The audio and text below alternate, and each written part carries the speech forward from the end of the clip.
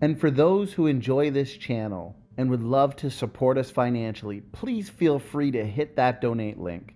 We'd greatly appreciate it. God bless.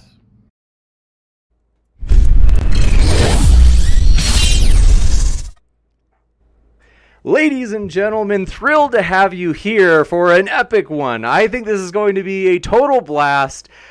We have Creation and Evolution on trial with Kent Hovind and Mark Drysdale, an animal specialist. I think this is going to be a blast, so want to let you know just a few things as we get this debate cracking. First up, if you have any questions, feel free to fire them into the live chat, and I will pull them out, put them in a list, and we will ask them during the Q&A at the end. Also, if this is your first time here, consider hitting that subscribe button, as we've got a lot more debates coming up. In fact, we are very excited as we will have a Is Trump Racist debate. That will be a provocative one, very juicy. So we are excited to have a lot more debates coming up. Be sure to hit that little bell notification if you want reminders of when those debates are happening as well. And want to let you know, both of our speakers have their links in the description. So if you are enjoying what you are hearing, you can conveniently click on their links just below that are waiting right down there for you. And with that, we want to say thank you very much to our speakers.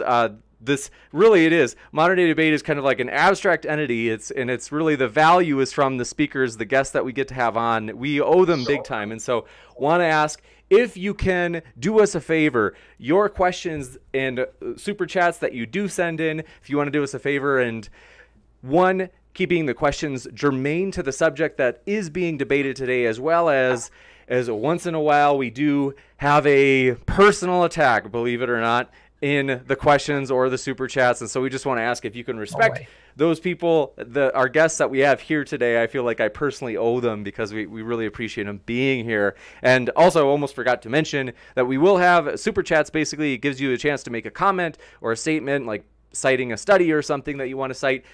And it'll also go to the very top of the list for the question and answer. So with that, we are thrilled to let this thing get rolling. We have 10 minutes of opening statements. Mark will be going first, followed by 40 minutes of open discussion, and then 10 minutes of Q&A. So with that, thrilled to have you here, gentlemen. Thanks very much for being here today. Thank you so much, James. So yes, actually I was on the live chat and got to hear about Bill. This is new news for me. It's shooken me a little bit. So if my opening statement's a little off, I got to be honest with you. I've talked to the man a couple times. I had the honor to talk to him on the phone, and it's very disturbing. I did not even know that he was sick. And it's funny because we were sitting in the moment of silence, and I was thinking back to the Kent Hovind Bill Ludlow debate, and thinking back to that and some of the stuff that I'd heard on there. But yes, Bill was a good man. If any of his family's out there, he did a lot of really good work. But in preparing for this debate, I started to look into this is an evolution versus creationism debate. And as I started to look into this more and more, I started to go down more of Kent's rabbit holes that were, I don't even know what word I would use, except basically unbelievable. Most of Kent's beliefs fly in the face of everything that we understand in reality, the real world around us, and just in general, everything that we see happening day in and day out. Kent's beliefs pretty much on everything fly in the face of science, flies in the face of math, flies in the face of physics, and yet he claims to be a 15-year high school teacher, which I really cannot understand. So I'm going to allow Kent today to use his 6 levels of evolution, even though I cannot possibly understand how the beginning of the cosmos has anything to do with the evolution of animals from a single-celled organism all the way up into, if we want to consider man to be the supreme being, into man.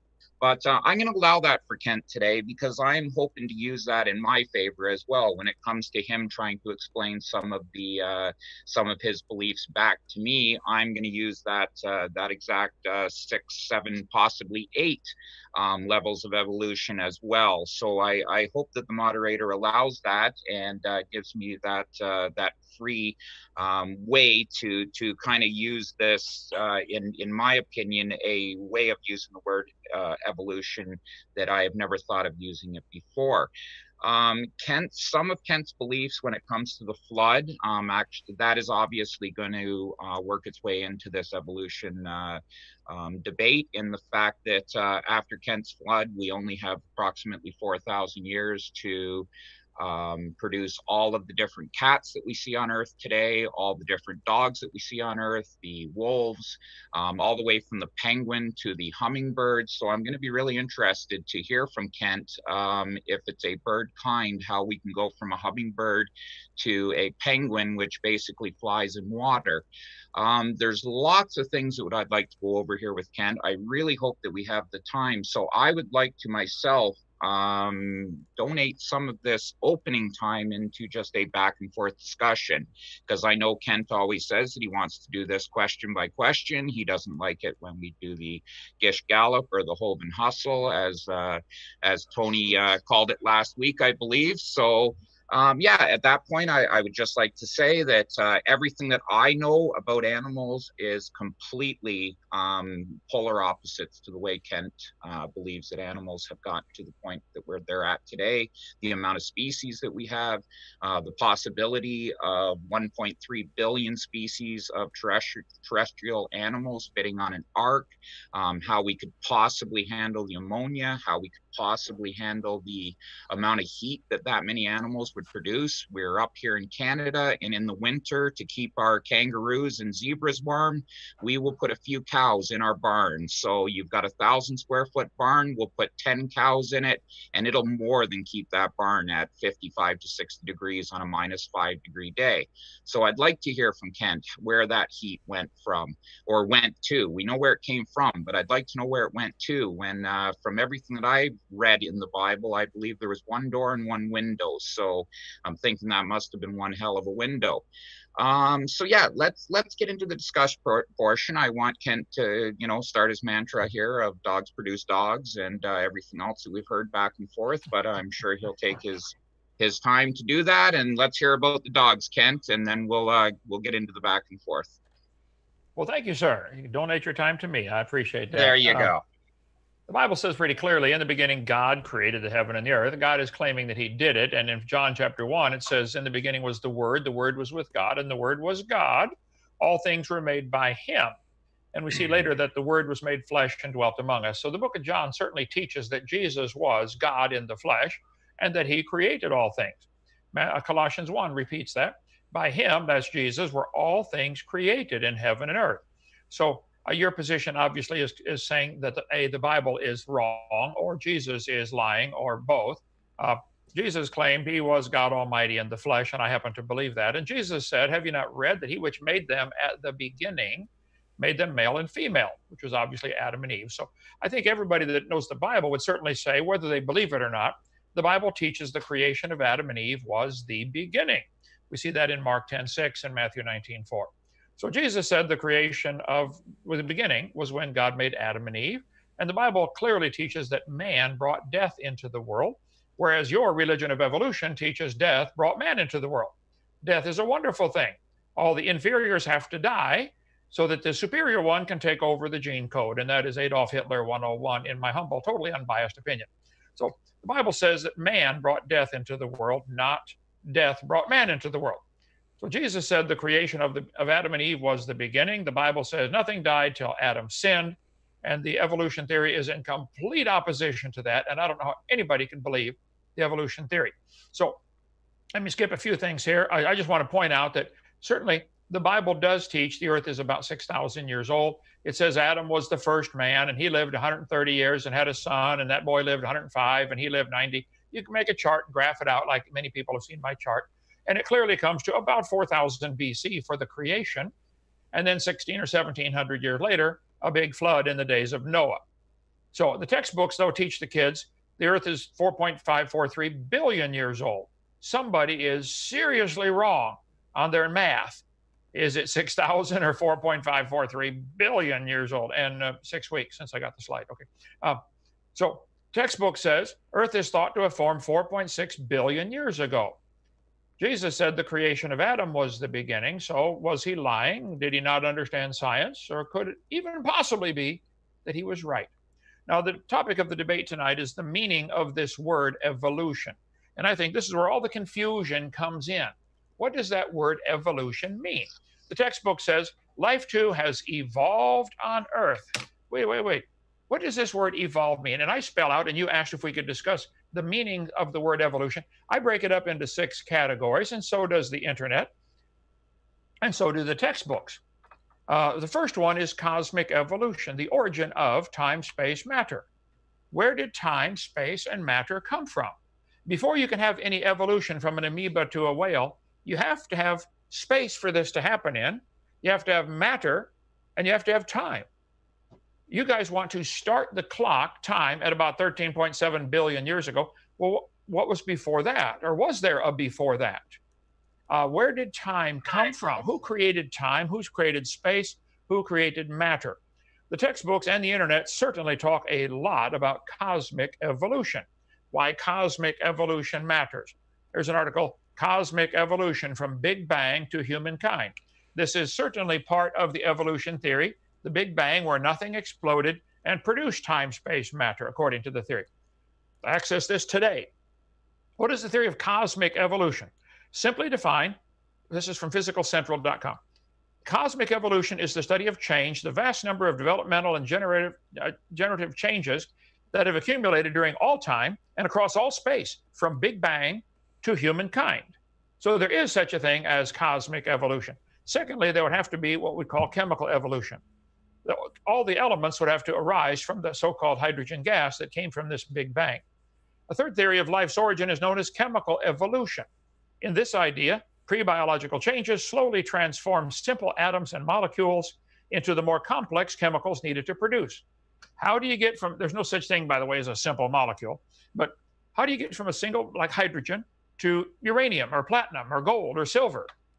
Man, if you can turn hydrogen gas into gold or silver, I'd like to know how to do that. I think a lot of people would love to do it. I think all the alchemists in the 13th century tried that. There's access today. Chemical evolution, the formation of complex organic molecules from simpler inorganic molecules through chemical reactions, from dictionary.com. Oh, the internet is full of it. You can just Google chemical evolution. You get thousands and thousands of results from that, okay? So according to the Big Bang theory, the Big Bang produced hydrogen gas and maybe a little bit of helium and maybe some lithium or deuterium. And then how do you get this to evolve? Where's the energy coming from to change this into the higher elements? There's a real problem. You can't fuse past iron. I think people that understand the fusion of lower chemicals to higher elements realize this can't happen without way more input than you get for your results. So it's just, I think chemical evolution is a giant stumbling block for those who believe in evolution. That's why they want to skip over all of this and go straight to once life gets started. They're very embarrassed because they cannot explain the first 3, I think the first 4. Number 3, stellar and planetary evolution. Obviously, we're all standing or sitting on a large planet called Earth, about 8,000 miles in diameter, 79, 26, depending if you're equatorial or polar. But it bulges a little bit at the equator, so do I, but that's a different story. Stellar and planetary evolution. How did the stars and planets get here? Nobody's ever seen a star form, but the internet is full, and so are the textbooks. I got them all behind me here. Earth science and physical science textbooks talk about stellar evolution, the process by which a star changes over the course of time, depending on the mass of the star. Stellar evolution. Fuel consumption stages and their finality is important because it's responsible for the production of most of the elements after helium and hydrogen. Really? So this was accessed a few months ago, last month. They do indeed teach stellar evolution. And yet those who are experts in science will say, we don't know how a single star managed to form.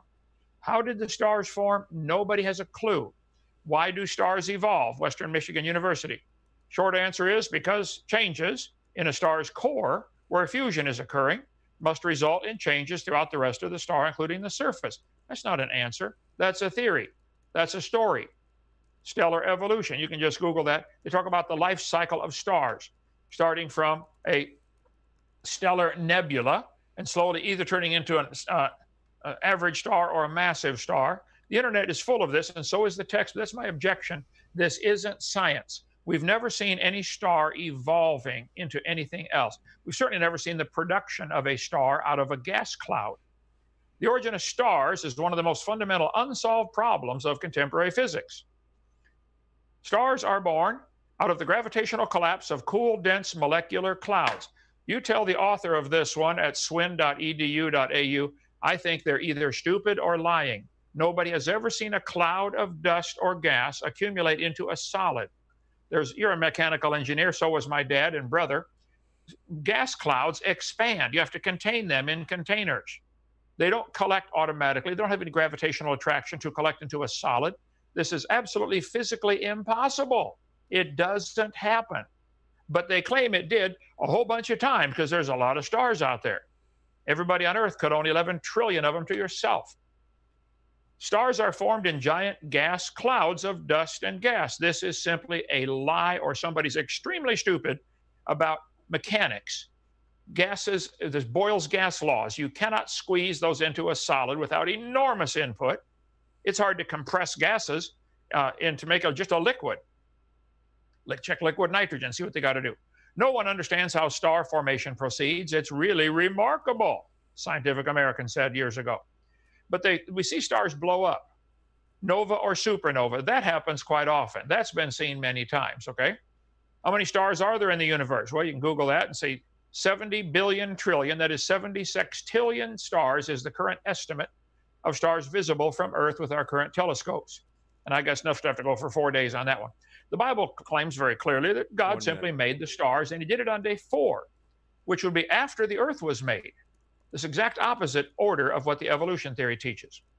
And God told Abraham, look to the stars. If you can count the stars, you'll be able to count your offspring and descendants. And all the Jews and Arabs and several other nations over there are descendants of good old Father Abraham.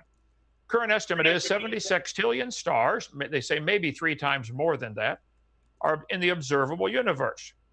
That's enough for everybody to own 11 trillion to themselves. That means if there are 70 sextillion stars and the universe has been here 13 billion years, you do the math, we should see 9.7 million new stars forming every minute. Every minute should be 9.7 million new stars. Now, the atheist's obvious way out of this is to say, well, it all happened already before we got here. So we're not here to observe it because it happened before we got here. That's seconds. Real convenient. My point is this is not science. This is something somebody believes in. Number 4 is organic evolution. We lost our slide there, James. Are you still on screen there? Yep, I still see you. But does everybody see the slides? Yeah, I definitely see your Does slides. Everybody in the audience see the slides? I know you see them. Does everybody else see them is the question. I'm looking at the... Something changed. Okay. Anyway, organic evolution is the origin of life. Those of you who would like to believe in this evolution religion have to somehow find a way for non-living material to come alive. The theories of organic evolution explains convincing the origin of life. And it also explains how the... Forgive me. That was 10 minutes. So if you guys... he gave me some of his minutes, though, didn't he? Oh, I think no, I want that to go into discussion. I've heard all this evolution stuff before, too. We'll talk about the evolution of cars, the evolution of square wheels to round wheels. Okay. The word evolution can be put in front of anything and can be made an argument for it. So I guess it would be my turn to answer him. So for one thing, if you want to go see stars being born, go to the baby boom cluster. They're showing that many, many stars are being formed there. I forget what the number was. I believe it was around 30 a day they're watching, and it's called the baby boom cluster. Right there, you'll see some stars being made. How did we end up with things over iron? That's just obvious. It would be... The Big Bang Theory would tell us exactly what we see on Earth. We would expect there to be a lot of iron. We'd expect a lot of stuff to be fused up to the point of iron. And then we'd expect the rest of the stuff to be much harder to find. Much less of it we would find on Earth. And that's exactly what we find. We find lots and lots of iron. Our center core is made out of iron, tons of iron. Lots of stars forming, lots of iron being produced. You get into your supernovas, you get into things exploding. That's where you get your heavy elements. We know this. We've been through this. We've understood this now for, I believe, almost 100 years. I'm not sure why the creationists don't know it. What were some of your other evolution stuff there? You had a simple molecule. I've heard you talk about this before, Kent, how there's no such thing as a simple molecule, that the single cell is more complex than a space shuttle. Nothing could be further from the truth. I'm a machinist. I worked on one of the valves with a company out of Fort Erie called Aerosafe. And we made a valve it was a hydraulic valve that worked for the landing gear. It worked for a bunch of the hydraulic systems. And when we were done building that part and putting all the coordinates that were needed in telling those tools where to go to drill those holes on a 5-axis machine, we almost took up a terabyte of information. So that is, if you want to look at information as complexity, that is telling the tool where to go, how fast the tool's travel, how deep it's to cut into the material, where it's to cut in, where it's to tap the thread, what the pitch of the thread will be. And that was up in the terabytes. We know that we can fit the whole genome of a human being on a 750 megabyte CD-ROM. I'm not a computer guy, but I think that's about what they are. And I've been told that you can easily fit our entire genome onto a single CD-ROM. Kent, I'll let you go from there, because there's just so much stuff here that, like I said, flies in the face of what we know. So go at it again for a little bit, and then let's try to get more into a one-on-one. There's a lot of stuff that I missed here. Yeah, you had the simple molecule, you had the energy coming in. The Big Bang Theory is very solid. I really don't know where there's confusion in the Big Bang Theory. If we want to move that over towards the claim that you have, that the evolutionists are always trying to push time and get more time for their prince to turn, or their frog to turn into a prince, nothing could be further from the truth. You tell us it's 20 billion years that scientists say since the Big Bang, and actually we're closer to the 13, 14 billion years. So we're continuing to take time away, Ken. We're not asking for more time. And then when it comes to anything beyond simple life, just give us 750 million years. We don't need billions. We had simple single-celled life up to 700 million years ago. That's when we say that life really started to take hold and start crawling out of the ocean, starting to build the trees. Yeah, that's when complexity started, 750 million years ago. We don't need the 12 billion years. Tell you what, you can have 11 billion of those years back, and we're still good with building the life that we have on Earth today, in its complexity and its variation. Go ahead. Okay, you said you made hydraulic valves and it took a terabyte of information. Is there any possibility that those valves could have made themselves without intelligent input? A terabyte's a lot of information. Oh yeah, it's huge, and it's a lot of coordinates, and that's what I'm saying. That space shuttle is an extremely complex piece of machinery with a lot of coordinates. So if you just look at it on the point of how much information is needed to build something in the world of machining, when you get down into machining things to a 1/10 of a thou, like a lot of the stuff was on the space shuttle, you're talking huge amounts of information. So I would completely disagree that the space shuttle is less complex than a single cell.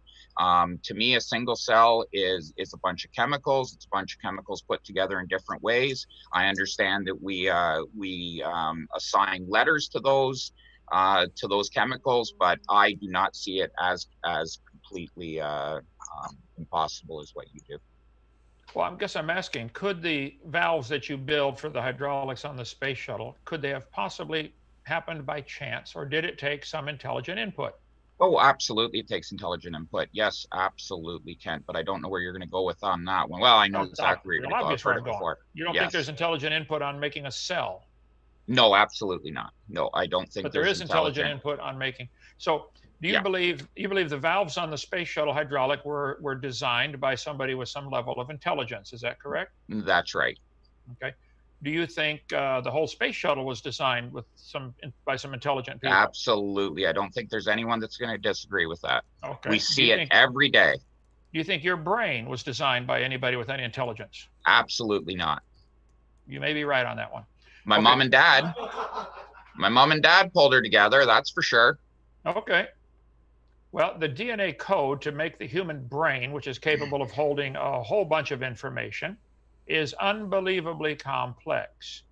Just because the code only can all fit on a CD-ROM, I don't know that that's true. It's interesting. I don't think we completely understand the DNA code because it's three-dimensional, and it not only three-dimensional, but just the loops, where it loops around and touches itself again, carries more information. All of our computer codes, I think nearly all of our computer codes, carry it with just a 2-bit, plus, minus, or yes, no. on-off switching of the binary code that all of our computer language is written in, yet DNA code is written in a 4-letter code, CATG, which makes it multiple levels of more complexity than simple binary code. So I have to disagree. I still would stick by my statement that a single cell in your body is more complex than the space shuttle. I think you would quickly agree that the space shuttle had to have a designer, but you don't think a cell had to have a designer. Do you think all the cells in your body and my body and all the animals in the world, all of that was fit into a dot smaller than a period on a page? Is that your position? Oh, absolutely. We see it right now. We see it in black holes. We have no problems with singularities. We understand them completely. There's no problems with figuring out singularities. And if you actually think about it on the molecular level, think about how little matter is in an atom. There's nothing in it. 99.9998% at empty space. I think there's more zeros to throw in there, but yeah, I have absolutely no problems with compressing things down to that point. And you're not really talking compressing when you get to the singularity. There's a lot more to it than that. There's the temperatures, there's a lot of stuff going on. So it's not as simple as just to say, will my Chevy van fit inside of a space as small as a dot on a page? That is just a dishonest way of looking at a very complex situation, which is what we get into when we talk about the singularity. But yes, we see it already. We know what goes on in a black hole, and your Chevy van would fit nicely in a black hole, and it would become smaller than a dot on a page. I guarantee it. Well, years ago I heard that a mile-long freight train, just by removing the space in the atoms between the electrons, a mile-long freight train would probably fit in a thimble. That's used to be the illustration they would use. So you're saying all of the stars, all of the planets, all of the life forms on Earth were inside a singularity. Is that your position? Yeah, I have no problems with that at all. Absolutely no problems with it. We know exactly what would happen. We know that as far as we know, there's no limit to the amount of energy that we can put into a system.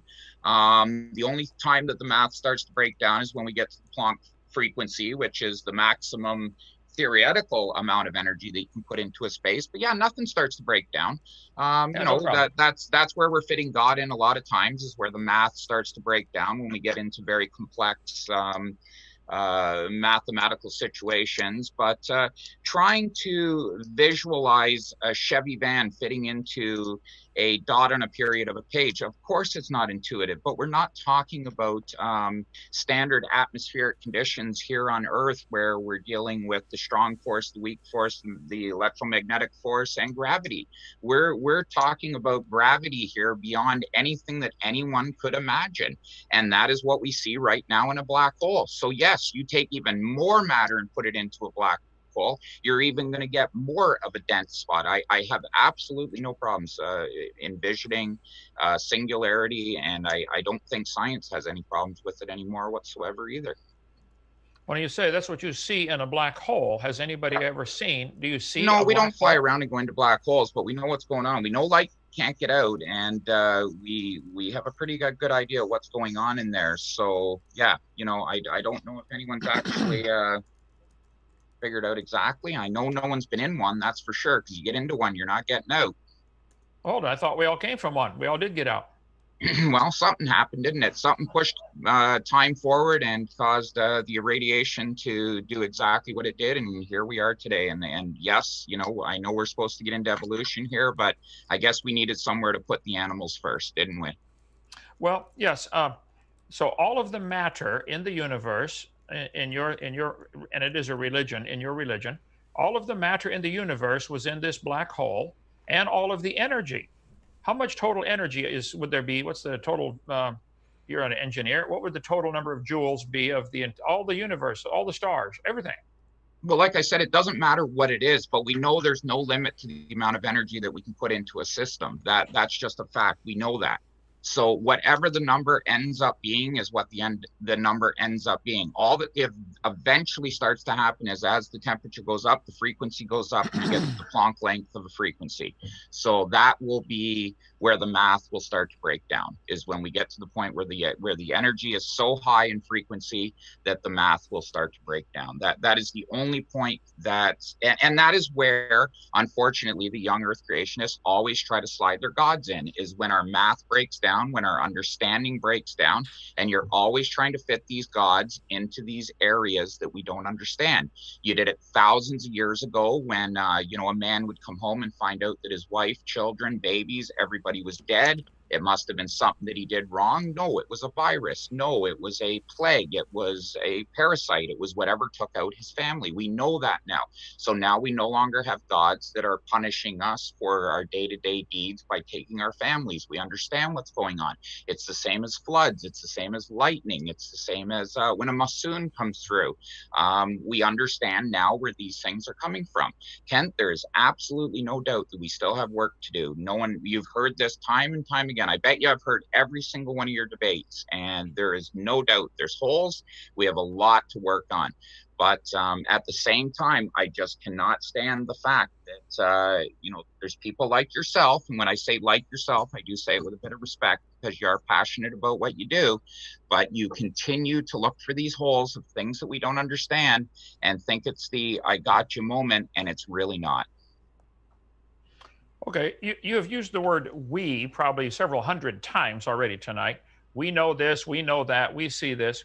Would you agree that nobody has ever actually seen a black hole? You obviously, if no light is escaping, this is something nobody can see such a thing. Oh no, we've seen things go in. Actually, I believe it was about 2 months ago, I heard that two black holes had joined up, and we got to see I forget what they called it, but it was something to do with the gravitational waves. We got to experience the gravitational waves from these two black holes combining. And from what I remember reading a little bit on the paper, it was almost exactly mathematically what they expected it to be. And it was by a complete fluke that we even ended up seeing it, because they built this machine to detect these gravitational waves, and they just had it on just by chance, both of them, because there's one on one side of the country and one on the other side. I'm taking this out of memory. It was just something I glazed over quickly, and it pretty much proved again that the scientific method worked perfectly. We predicted it, and it happened, and it was very close to the measurements that we had expected. I guess I'd be real curious to see how you could see a gravitational wave. Well, they measure them. Measure it with what? Well, they measured it with these huge machines that they built. Have you not seen these? Like, you got to check into this stuff, Kent. These people are working diligently to build these machines to further our knowledge, and that is the program that they're working on. Google it. These gravitational wave detectors that they've built. They've built one on one side of the country. They built one somewhere else. I don't know if it's in Canada. I don't know where it is, but these things are, I believe they're about 3 or 4 kilometers long, and they're just detecting the difference of the gravitational wave as it goes across this long, I don't even know what it is. Could be a shaft. I don't pretend to know things that I don't know about, but when I see things that interest me, I read a little bit about it, just enough to say, oh, that was interesting. But that doesn't mean that it's not real. It just means that now you need to go Google it, look up these machines that they built. They're not machines, they're detectors, and you will see exactly how they measure gravitational waves. And yes, these waves are infinitely small, and they're so blown away that they could do it. And that's the part, Kent, that really bothers me about your worldview, is that this work that we, yes, it's we, the people who want to know, are looking into. We're finding these things and we're learning these things, and it's exciting. It's more exciting than anything that magic could ever give me. Well, you can certainly include me in one of those who wants to know and wants to understand. I just have a hard time. Do you really want to know? I really do. Okay, that's good. That's good. I really want to understand how you, as an animal behaviorist, can believe dogs, all the 339 recognized breeds of dogs in the world today, came from a single-cell creature, like something like an amoeba. You do believe that, don't you? Oh, absolutely, Kent. And the funny thing is, I've heard you talking about dogs become dogs for so long that there is no better representation of dogs when it comes to evolution.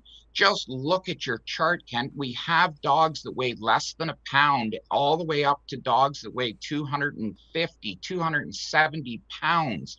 We have dogs that can specialize in smelling. We have dogs that specialize in swimming. We have dogs that specialize in running. You always talk about if they want a faster horse, why don't they get a horse? You know, all we've been able to do is to get it to run 5 miles an hour faster, which is an incredible feat over 150 years or whatever they've done it. But right in your picture, right there, Kent, you've got dogs that can maybe run, what, 15 kilometers an hour all the way up to the ground. The greyhound, which is, I believe, is up around the 45, 50 mile an hour area. So there's a huge divergence in the gene pool right in front of you. So you're very dogs only produce dogs, which is wrong. It's wolves produce dogs, but it right there is evolution 101 if I've ever seen it. And I just don't know how you don't see it that way. Well, I think I see it even more clearly than you do. You said there's dogs from 1 pound up to 270 pounds. I would agree. Yeah. Do you think they'll ever be able to crossbreed dogs and get a dog as up to 3 ton? Well, why would they want to, though? What would be the natural? What would be the natural advantage for a dog that weighs 3 tons, unless you're trying to hold down a building in a windstorm? I just don't understand where a dog of 3 tons would make sense in the natural world. Do you understand what evolution is? Evolution is trying to exist in a way that works in nature. So where would a 3-ton dog, and next you're going to say, can we get one the size of a flea? Where would these dogs fit in? Where would their niche be? And what would be the advantage of a 3-ton, or was it 3 tons or 3,000? I don't even know what you said there, Ken. But yeah, I think it's usually the size of Texas. But yeah, in this case, a 3-ton dog has no purpose. Well, I'm trying to get you to understand there are 3-ton animals on the planet, like elephants. Absolutely. And where are they?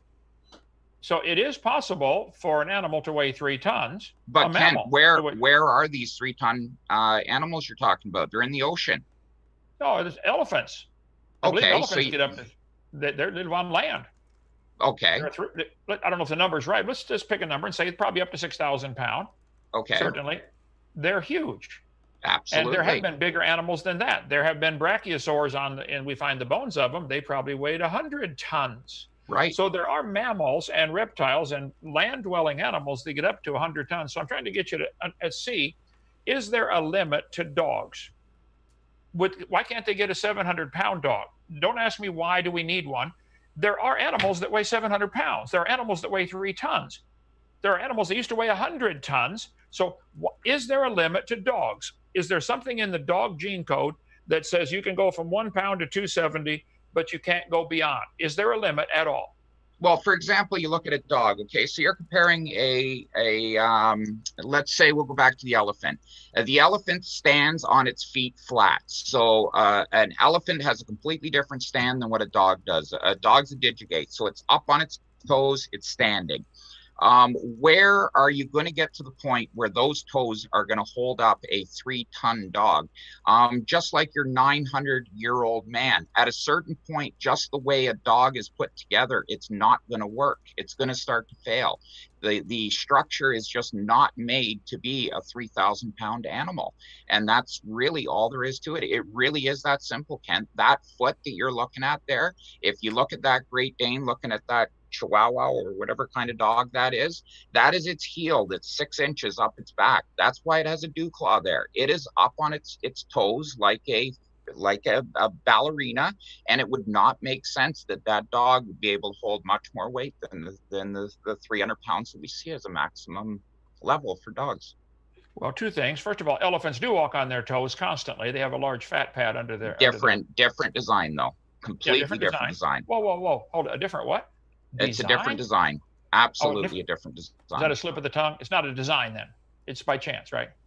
No, it's a design. Absolutely, it's a design. Nature designed it. Yeah. Nature I have no problems telling you design, Ken. I'll give you design all day long. Nature is a great designer of animals. It's been doing it for hundreds of thousands of years, millions of years, and it'll continue designing animals for us. I'm sure you believe that. Well, so you said it's not going to work. It's going to fail if you get a dog up to a certain weight limit. So I'm going to try to interpret your answer for you to understand yourself. You're saying, and which I asked you at the beginning, is there a limit? And you are saying, yes, there is a limit to dog size. The way the dog is put together right now, yes, I would say there's a limit. Just like with man, there's a limit to the amount of age that we can live to. We cannot live to 900 years. Impossible. Well, probably not today. Never. Never. Okay. Never. But were there animals that got up to 100 tons like this guy? Yes, absolutely. So there wasn't a limit for the 100 tons then. I mean, have you seen the bones in their legs? Oh yeah, I've got some replicas of them here. They're huge. Absolutely. Right. So you got to think about what a dog did. Back in the day, a dog was a chaser. A dog had to be able to hunt down prey. It had to be able to go out and run fast. There was no advantage for it to weigh that way. So the body was put together very streamlined. It's put together very athletically. I know you continually put down small dogs as being useless, but they were even bred for a reason. They fit into small holes. They were able to go in. They were able to pull rabbits out of a hole. Dogs are a great example of evolution, Kent. Absolute. One of the best examples we got. I would say the only thing that we even have close to the proof for evolution beyond dogs would be the cat species. It's also very diverse if you look at what we've done with cats. Okay, do you think animal breeders such as yourself will ever be able to get the dogs of any kind to produce something that would be considered a non-dog? To consider to be a non-dog, how much time do you got, Kent? Because it's happening right now. I just read a story this morning on things called sea wolves. Yes, write that down. Sea wolves. They're out in BC. They are spending up to 90% of their day in the water. They are getting 75% of their food out of the oceans, and they're able to swim up to, I believe it said 7.5 miles from island to island. And this is how they have found a spot in nature that had an opening, and they're eking out a living doing exactly that. They are living in the ocean. Their bodies are changing, their noses are changing, their ears are changing, their tails are getting shorter, their feet are getting more webbed. And this they have been watching for the last 50 years. And that it was on a science paper. It went out today. I read it this morning. Okay. And they're calling it the sea wolf in BC. I will certainly. It's British Columbia finding it? British Columbia, Canada. Okay. Yes. So this is a sea wolf. Is it still considered in the dog family? Canine? Well, it's still considered in the dog family, but is the wolf in the dog family? Is the jackal in the dog family? Where are we going to draw the line? Because this is the dishonesty of the young Earth creationist view. You try to tell us what we say things are, and Kent, you know that we never say that a dog will produce a cat. You're not allowed to go back down the tree. And I want you to remember this in future debates. You are never allowed to go down the tree. You've got the roots, you got the trunk, you got the branches, you got the leaves, Kent. You can never have a leaf produce another leaf. It will only move forward from there. You cannot climb down the branch and up another branch and have a dog make a cat. That is absolutely impossible. So whatever the dog becomes in the future is what time will do to it. Look at how much it's changed in the last 10,000 years. That's how long we've been breeding dogs. We've done that in 10,000 years. I have 700 million years to produce what we have on Earth right now. And that's all I need. I don't need 12 billion. Never needed it. Okay. I'm surprised no one's called you out on that before, because we only need the 700 million that we've continually claimed.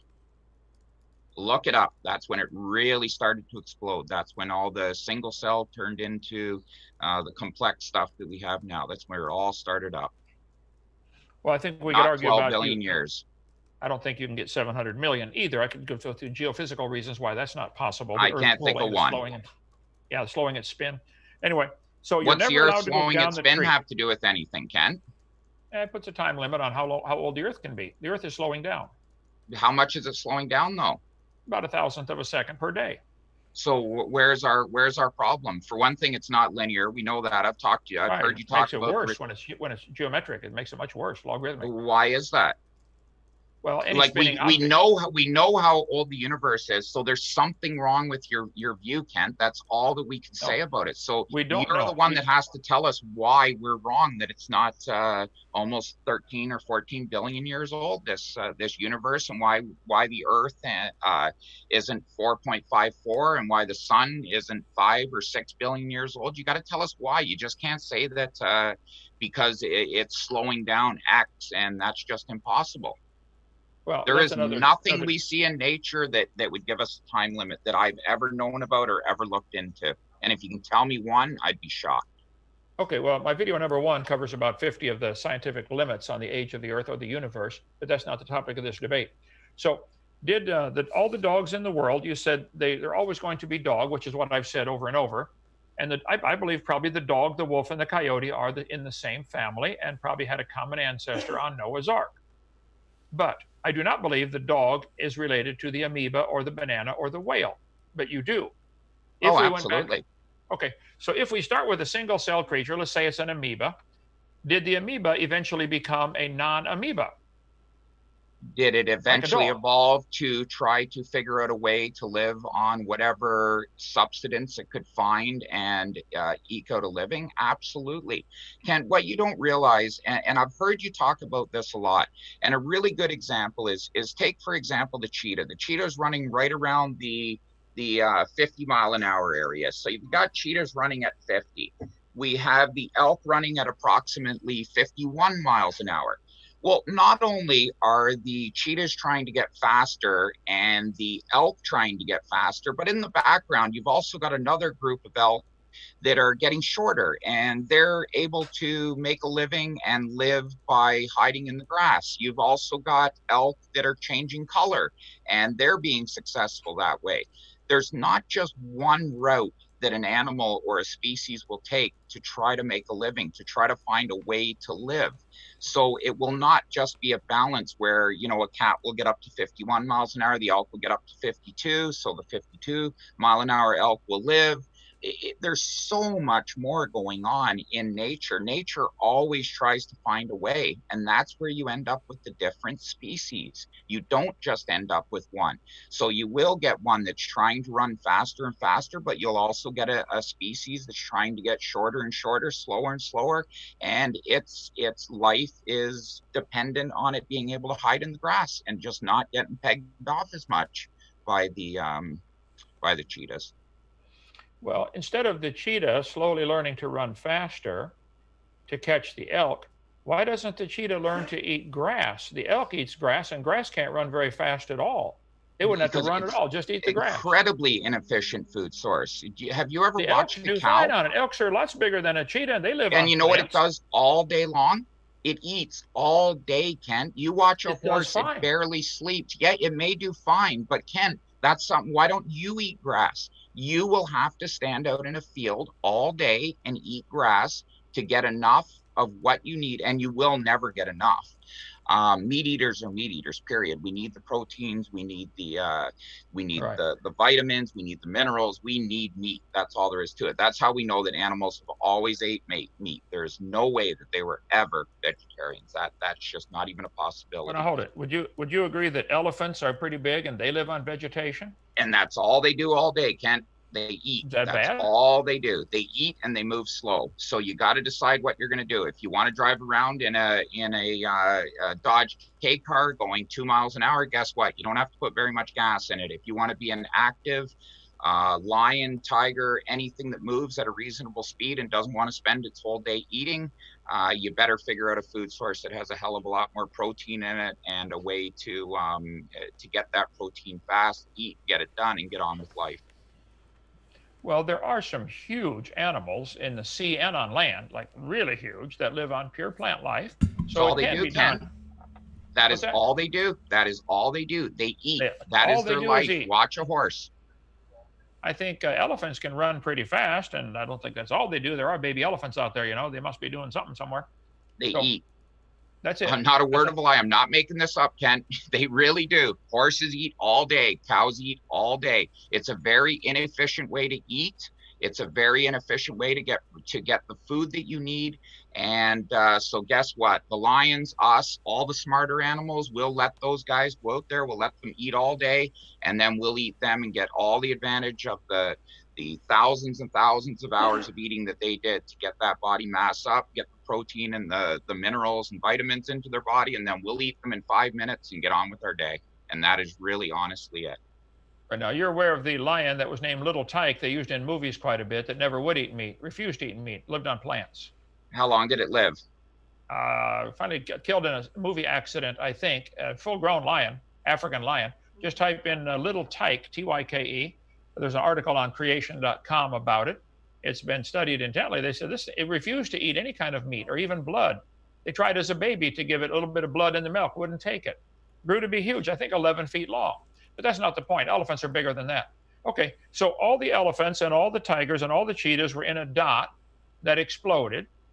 And over millions of years, somewhere along the line, because I say dogs produce dogs, and you guys get mad at me for saying that, but it's the obvious truth. But somewhere, if you go backwards in time, if you run the clock backwards, when was the dog a non-dog? Where's the 95? Huh? When it was a wolf. Okay, let's put dog, wolf, coyote in the same group. When was that family not in the dog category or wolf category? Where's the 95%? Well, Ken, pull up the pictures of your dog again and show me 100% dog. Which one's 100%? Which one's 95? They're all changing. They're all becoming different dogs. Which one's 100% a dog? I'd say I know you don't think I know you don't dog. think a chow's 100% dog because you think it's useless. So tell me where I know you don't like little dogs, so there you go. You tell me right there that that's not 100% dog, and I bet you think that Great Dane's 100% dog. What is 100% of anything? What is 100% of a primate? Monkeys are 100% primate, and so are we. I really don't know where you're going with this. To try to put these abstract numbers onto something and say something that can be 100% this or 100% that. It's really not the way that it works. Obviously, a dog is a dog. We're looking at two dogs here. They have every single thing that each dog has. They both have. It doesn't matter their size. So I'm not, again, sure what you're getting at. Well, I agree. They're both 100% dog. I do think probably useless, but that's just a joke mostly, okay? But they're actually technically interfertile. Might be a few mechanical problems, but the Chihuahua could impregnate the Great Dane if she cooperated, or the other way around, might kill the Chihuahua, but they have the same number of chromosomes. They're still dog. And I think everybody would agree that nearly all of the dog varieties we have in the world today probably did not exist 500 years ago. They were created for man's pleasure, either for hunting or lap dogs or something like that, or guard dogs. A trait was selected that was already in the gene code. It's already in the gene code to have dogs have sensitive smell. So they would focus on that to get tracking bloodhounds. Okay, they're still a dog. They didn't create a Geiger counter in the thing. It still only has a sense of smell, but they focused by selective breeding, selected a dog with a better sense of smell. I can understand. But there are limits to this. This is what you guys refuse to admit. There are limits to the size of the dog. There are limits to the age a dog's going to live. There are limits to the sensitivity of its smell. Let's say, I don't know what the numbers are, but let's say a bloodhound can smell 1 molecule per 20,000, okay? Okay, there's probably the limit. I don't think they're gonna get much better than that. Maybe you can get a dog like a greyhound that can run, say, 45 miles an hour, okay? Could they get one to run 200 miles an hour? There are animals like the hawk that can go 200 miles an hour. Why don't we get a dog to go 200? Well, in a dive, but okay. So here we go again. So I guess what you're saying is that we never see anything. We don't see things getting more complex. We see them getting simpler. Is that what you're basically getting at here? No, I'm saying we don't see them getting new information. New information. Okay. So here we go, Ken. If that was the case, you know what we'd be doing? We'd all be walking wolves down the street. So why aren't we using wolves to track? Why aren't we using wolves to sniff things out? Why aren't we using wolves to go out and if there's no new information, if these dogs that are known as sniffing dogs, why aren't we using wolves? Why didn't we just breed them once for friendliness and just use a wolf for everything? And by the way, a wolf can only run at about 20 miles an hour. So a greyhound has it by almost 2.5 times. Right. Question. Greyhound has it by 2.5 times. That has been selectively bred for speed. If you turned all the greyhounds in the world loose into the woods, would they survive? Would we? Would the greyhounds survive in the wild, or do they have to be babysat by a human to keep them alive? 4 Would minutes. we? 4 minutes until Q&A. Okay. So would we, Ken? Would we? I want to go so far beyond this. Let's give up on dogs. Ken, you're loose. We're taking you to South America. We're throwing you in the bush. Are you going to survive? No, not very long. Exactly. So I really don't understand what this is, what you're getting at, because monkeys do just fine in the bush. We don't. We have evolved to the point where we are, where we had to learn how to build fires. We had to learn how to build clothes. We had to learn how to build tools. We evolved to the point where we can no longer actually just go live in a bush. And that's the other thing. I always hear creationists talk that man is this refined species. We don't look like a monkey. What do you think would happen, Kent, if your wife decided to stop shaving her armpits, her legs, and you stop shaving and let your hair grow? We are not the way we look. We are apes. And if we left our hair alone, and if we didn't cut it, just like apes don't cut their hair, it's not that hard to see us as an ape. The only thing that makes it hard is because, yeah, we get dressed up, we cut our hair, we shave, we do these things, but man is not as evolved. Actually, if you want to go into the word evolution, we've pretty much got ourselves to the point where we are a useless animal. If we weren't living the way we live, we would not do well in nature at all anymore. We would do terribly. Well, are there people in the bush who do just fine and can survive in the bush? Yeah, they don't have very good lives, though, do they? But there are humans who, I don't think a wolf has a very good life either. He's got to chase food all day long. But that's not me and you. That is not me and you. I'm telling you, Kent, if I go down to Florida and drink water, I get sick off of it. That's how weak we've made ourselves. These bush people are completely different. I think you'll agree. They got stronger immune systems. They're continually exposed to things that we're not exposed to. And yeah, don't go to Mexico and drink the water, but the people in Mexico can drink it just fine. When I say that when we look at ourselves, I'm talking about, first world countries. People like me and you that have become so delicate when it comes to temperature. We've become delicate when it comes to food. Man back in the day used to eat raw food. Well, there are people who can live in the bush. You're right. We've become very soft, and we would still be interfertile with those people in the bush. We would still be the same kind. It's called mankind. Right. We are not interfertile with apes of any kind. Stalin tried that to breed. What? How do we know that?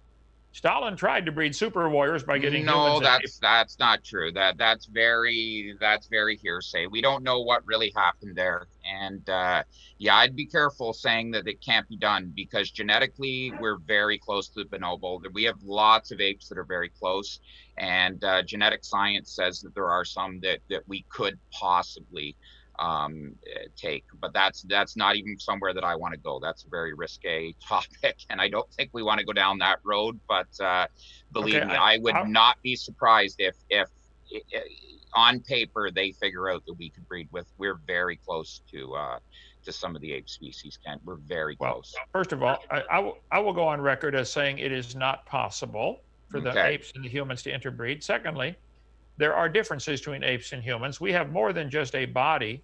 We have a consciousness of life way beyond what the apes have. We have a consciousness of an afterlife. So do elephants. So do elephants. They go back and visit their dead. Well, you wanted to have a moment of silence for Bill Ludlow, who I debated. Absolutely. Why? Out of respect. It gave me time to reflect. If he's dead, he's gone. What difference? He's nothing but rotting meat now. No, absolutely not. Bill's left behind a great legacy. Bill has done a lot of great things for science. Bill was a very passionate man about teaching children about the natural world around us and what's going on. Bill was a great man. I was not praying to a god, Kent. I was giving him, like I said when I came on, I said, it's funny, what popped into my head was the debate between you and Bill Ludlow. It wasn't a religious moment for me. It was a moment where I could reflect on what Bill has done.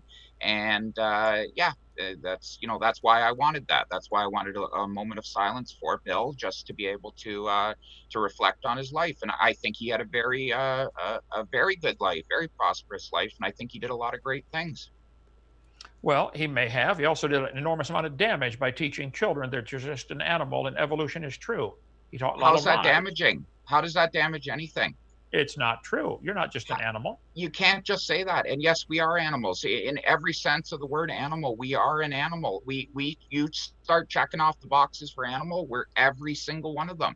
Ken, we have every single body system. We have every bone. We have, at what point do we not become animals? Like I said, you don't shave your legs as a woman, don't shave your armpits. We would very much start looking like animals, that we would start to look like our ape cousins. We really would. I haven't shaved my legs ever. Well, hopefully your wife has. Unless you live in Canada. That's what we do up here to stay warm. They don't look too bad. All right. With that. Much different than that's anyway, we've I honestly, James, I feel like I only touched 1% of the things that I got papers everywhere on things that I wanted to go over with Kent.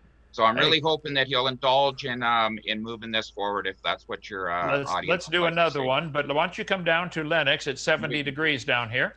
You know we are, Kent. I already told my wife that I'd bring you, that I'd bring her down to meet you, and we'd tour around your little compound there.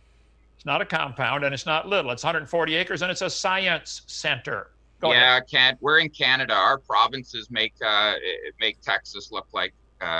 We don't talk big when we're talking states.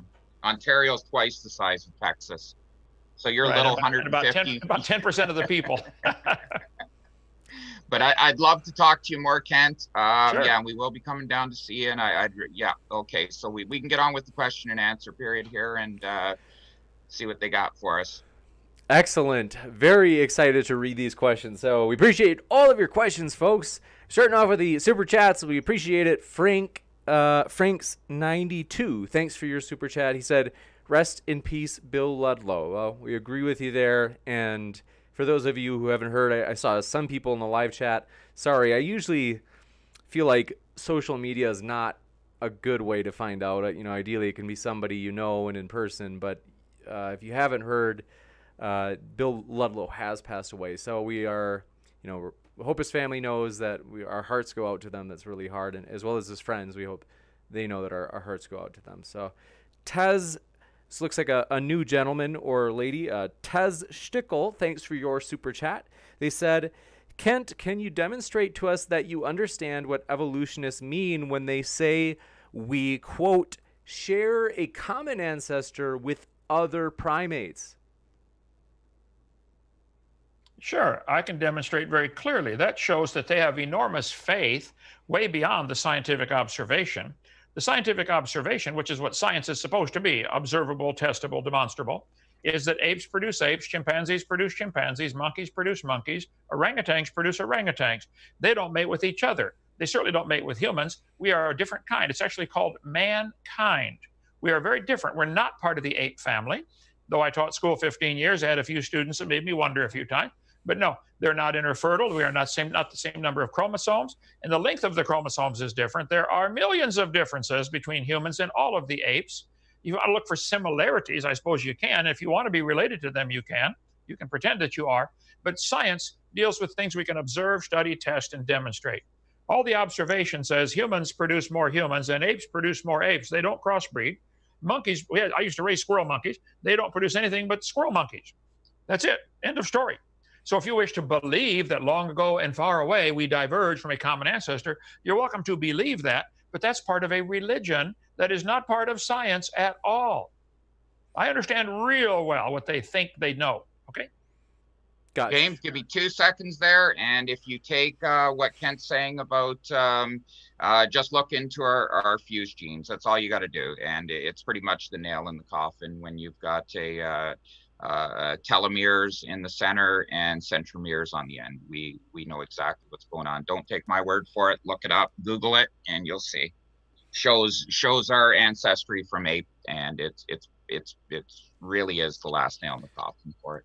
Gotcha. Thanks for your responses. I hate cutting you off just to be sure we don't go down a rabbit hole. We got a lot of questions, so we'll keep them short and pithy.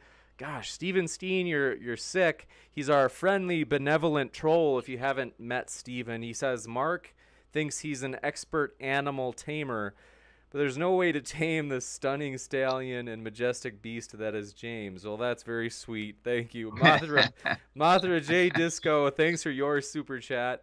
They said, Kent, will you debate Robert Beatty on structuring because you've been avoiding it for years now, or are you... Oh, I think it's... Oh, they had a emoticon of a chicken. And then they said, rest in peace, Bill... They said, rest in power, Bill Ludlow. I don't know if there's a... But anyway, so rest in peace, Bill Ludlow and Kent. I don't know who Robert Beatty is, but I guess that it's a person that wants a piece of you. Robert Beatty is a former IRS agent that they called out just to hassle me. He had three followers until he started picking on Kent Hovind. He jumped up to 80 followers. He is a legend in his own mind. I know I won't debate him on structuring. This is unrelated to anything about creation evolution. I did not break the structuring law. There's the whole website, KentHovinIsInnocent.com. Video number 3 goes for an hour and a half from a paralegal on that topic. I did not break any structuring laws, but they did give me 10 years in prison for it, and we're still going to fight that until I die. We're going to win. No, I wouldn't give Robert Beatty the time of day. He's not interested in truth at all. Robert, go away. Gosh, yeah, okay. All right, thank you very much. Roy Lindsay, thanks for your super chat. He says, every Kent debate turns into the other debater teaching Kent basic science. I believe Kent has no interest in truth and is intentionally dishonest. Oh, snap. Kent, you have a chance to respond to that. Well, what basic science, I think I understand basic science really well. What is there to observe? Science deals with observations. Okay. Would your friend whoever did this question, would they like to have a debate with me? Call 855-BIG-DINO, extension 2. That's Rhonda, the secretary, and schedule it. I'll be glad to. I'll debate anybody on the topic of creation evolution. It's not science. It's a poison mixed in with our science books, but it's not science. Nothing scientific about it. Nobody's ever seen any animal produce a different kind of animal. They imagine that it happened long ago and far away. But what do you mean teaching me basic science? What would he like to teach me? Tell him, go ahead, schedule a debate. We'll take him on next. James, get his number. You call him. You host most of the debates here, so have another one tomorrow. If I could just touch on that, what I would like to do, Ken, is I'd like you to learn the word of what science even means, because Darwin's theory of evolution has been considered one of the most enlightening things that man has figured out. I forget the exact words that they used, but his realization of what we got going on here with the divergence of animals is considered one of the biggest scientific discoveries of all time. So if that's not science, I don't know what is. I'm sure you don't know what is, because that is not science. Well, Darwin never I'm just telling you what he's considered. His okay. Insight into the evolution of man and animals was considered right. one of the I would consider Darwin a moron. He thought all animals had a common ancestor. That is simply not true.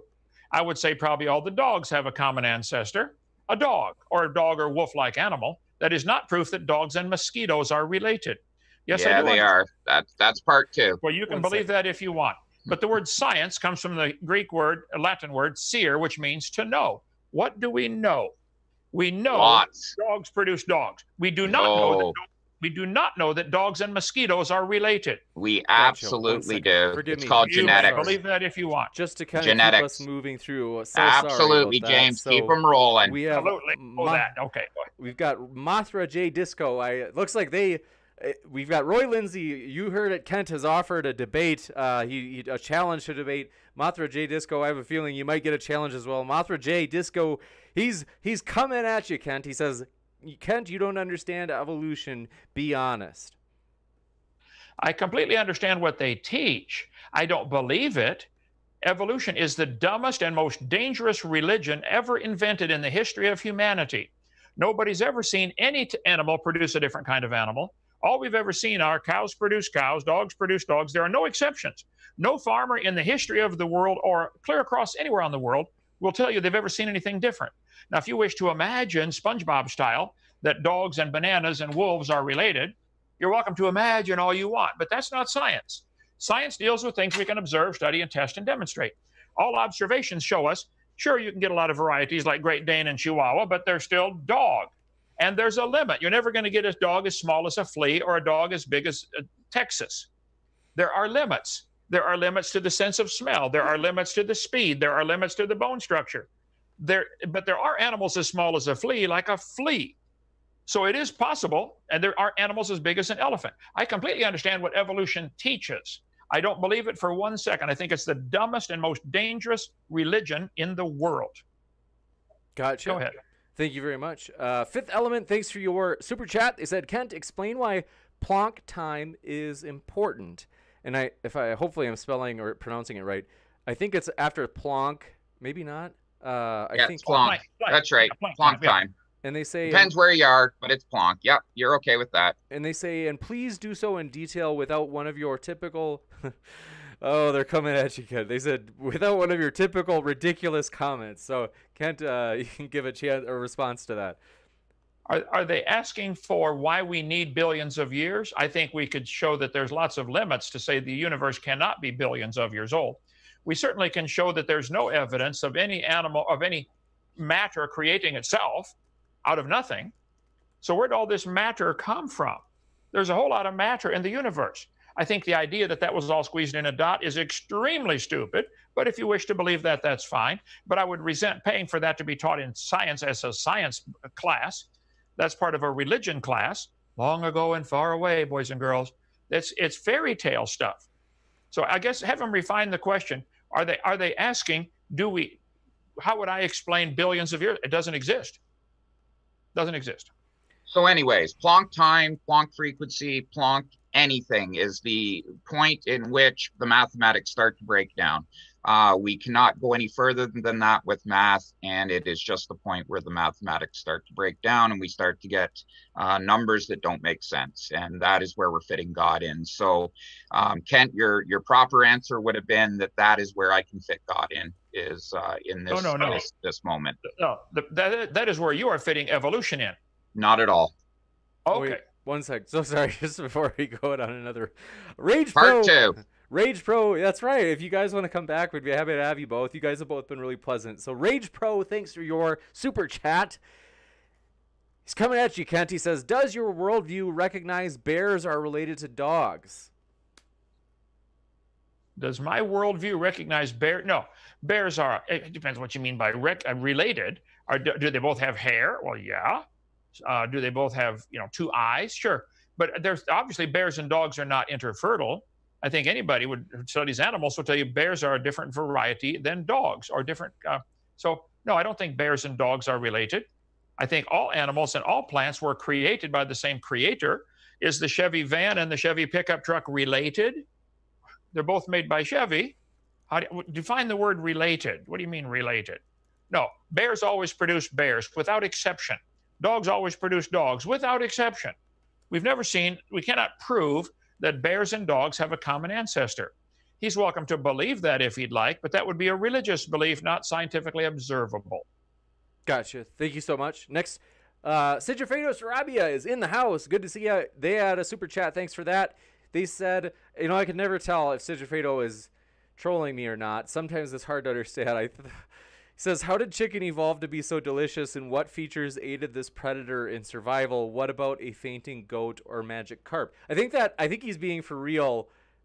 It's a little mix of trolling, but I think he means like fainting goat. Like, why would that be adaptive? Like, why would that be a successful strategy for it's a genetic recession. It's not something that is successful. It's a problem. It's just like with human beings when we have epilepsy. It's a problem. It's a recessive gene, and unfortunately, because we did not have a creator, nature took over. We have a very imperfect replication system that sometimes makes mistakes. And exactly that, you get fainting goats, you get problems, you get people with epilepsy, you get people with these different problems that are, because things did not replicate properly. As far as why does the chicken taste so good, I have no idea, but they do taste good. I'll give them that. But I myself would have went with beef. Gotcha. Really quick, we've got a few more. Thanks so much, Subtracted, for your super chat. They said, Kent, why do humans and chimps share the FOXP2 gene? I would say they have the same designer. Why do Chevy Fords and Chevy vans and Chevy trucks have the same lug nuts fit on both of them? Aha. Proof. They evolved from a skateboard. Gotcha. No, the same designer make them. I think God used the same design basic pattern. Number one, we have, the basic proteins in all the different animals, 20 different amino acids in the proteins as a general rule.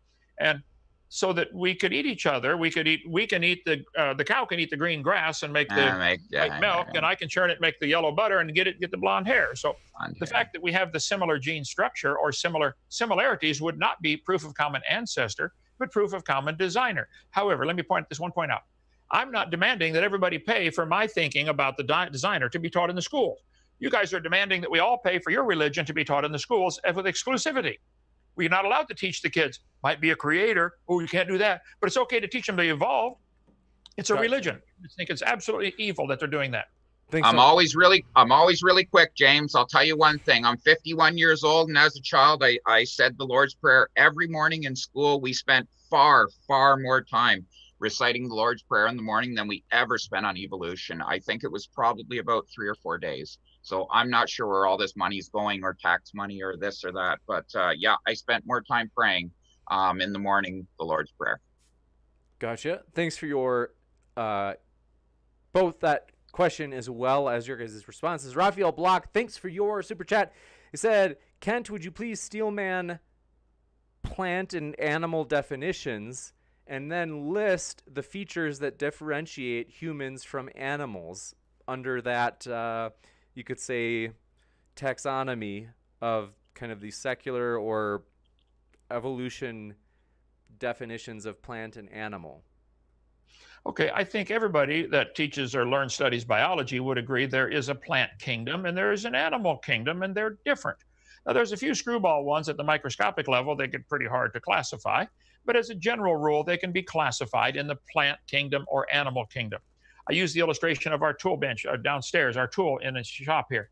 We can classify tools. Is it a screwdriver or a hammer or a wire cutter? Well, most of them are easy to classify. There's a few that are hard to classify, like where are we going to put this? Is this considered a hammer? Because it's, the fencing pliers. It's got a hammer on it. I don't know. But I think 99.99% of all the living organisms can be easily classified into plant or animal kingdom. Now, plants, best definition I've ever heard, plants have a body. They grow, they reproduce, they replicate. But animals have something different than plants. Animals have a consciousness of life that, as far as we know, plants do not have. A consciousness, they're not only alive, they know they're alive. Something's different between the animal and plant kingdom. Then there's man, which is not only has a body, like plants do and animals do. We have a consciousness of life, and we have a consciousness of an afterlife. We have a consciousness of God that no other creature seems to have. There's something different. Call it body, soul, and spirit, if you'd like. Plants only have a body. Animals have a body and a soul, a spirit. Man has a body, soul, and spirit. We have certainly something different between man and the animals. Now, if you wish to believe there's no difference, you can believe whatever you want. But I think everybody with one eye and half a brain would tell you there's something different between man and animals. Here we are worried about Bill Ludlow dying. Do you think any of the animals ever go around worried about somebody that died? You talk about the elephants going back to the grave. Are there any other animals besides the elephant going back to the grave? Dolphins, too, mourn their death. Oh, dolphins. Okay. Yeah. And not only that, the only difference between man and animals, because man is obviously an animal, is we have one hell of an imagination. So that's the only difference, is we have an imagination. You don't think elephants have an imagination? There is no difference. We are an animal, but we have one heck of an imagination. We can make up stories, good stories, big stories. Oh, Darwin made up a huge one, didn't he? Wow, what a story. Gotcha. Thanks so much for those responses, as well as Fifth Element. Thanks for your super chat. They said, what does Planck time have to do with millions of years? What is Planck time, Kent? And can you answer without your ridiculous comments? Are you like them apples? Okay, go ahead, Kent. Well, I'm sure anybody who believes they came from a rock thinks my comments are ridiculous. Okay, you can believe what you want. Well, as he said tonight, as Mark said, this is where the numbers begin to break down. The math breaks down. This is where you enter into fairy tale imagination land. When reality breaks down, you're in fairy tale land, okay? And this evolution with the millions of years and animals turning from non-living material to living material, it's all imagination land. It's not just the numbers breaking down, it's reality breaking down. It didn't happen. They can dream it happened, they can think it happened if they like, but that's not science. Science is limited to what we can observe, study, and test. Science cannot deal with many different things. Gotcha. There's a lot of different disciplines outside the field of science. So I think the answer Mark gave, that Planck time is where things break down, the mathematics breaks down. That sounds like a reasonable explanation, but it really, got to admit, this is where you're going into fairy tale, no longer science. Gotcha. Next up, last one. Thanks for your super chat. So she goes by this. This is her own name. Oh, I know what it's gonna be. Stupid Whore Energy. Yeah. Says, given that two proteins don't need to have the same amino acid sequence to have the same function, doesn't the similarity make more sense in light of common descent? So I think this is referring back to the question on why is it that humans and I think it was maybe apes share the FOX2 gene. Is that question for me? Yes. Well, our English language has 26 letters. You can rearrange those letters and make an infinite number of words, apparently. Okay, certainly an infinite number of sentences. It would be limitless how many different sentences could be made. By just changing one or two letters, you can radically change the meaning of the sentence. George went and stole the money from the bank. It would be an example. I could say, John went and stole the money from the bank. Well, that's many, many similarities in the sentence sequence, but a vastly different meaning. Like the sentence, the quick brown fox jumps over the lazy dog, contains every letter of the English alphabet. You can rearrange those 26 letters and make totally different words and different meanings, or make most of them, if you just simply drop those letters from that sentence on the table, 99.99999% of the time, it would make nothing, wouldn't make a sentence at all. So the amino acids, the 20 different amino acids found in proteins, you can be arranged different ways and make different proteins. I agree. What does that prove? Somebody's arranging them. There's a designer to make all the proteins. And we can eat the meat from the cow and develop and digest it into our system. But the cow ate the grass to get it into his meat. And the grass ate the dirt to turn it into grass. It's an amazing design, the cycle of nature that God designed. And I'm going to give God the glory for what he did. I think it's amazing. I love studying it. Taught biology for years. I love studying the biology, study of life. Life is amazing. Very different than non-life. And it's fun to study. Come on down to our science center and we'll give you a tour and let you learn about real science. God made everything. Kent, I can't imagine what that class was like where you taught biology. I can't even for a minute imagine what you taught. Sure you can. I'm sure you pretty much everything that you talk about when it comes to biology is I don't even know what you could have taught. I really don't. I would love to have another debate with you and hear some of this stuff because Gotcha. Yeah. Thank you Don't both. know what to say. We do have one question that just came in. So thanks, Mark, for your patience. That I think every single question was for Kent so far. Mark, one person just fired it in. Pansall Jones, thanks for your super chat. They said, Mark, which features did not develop by evolution?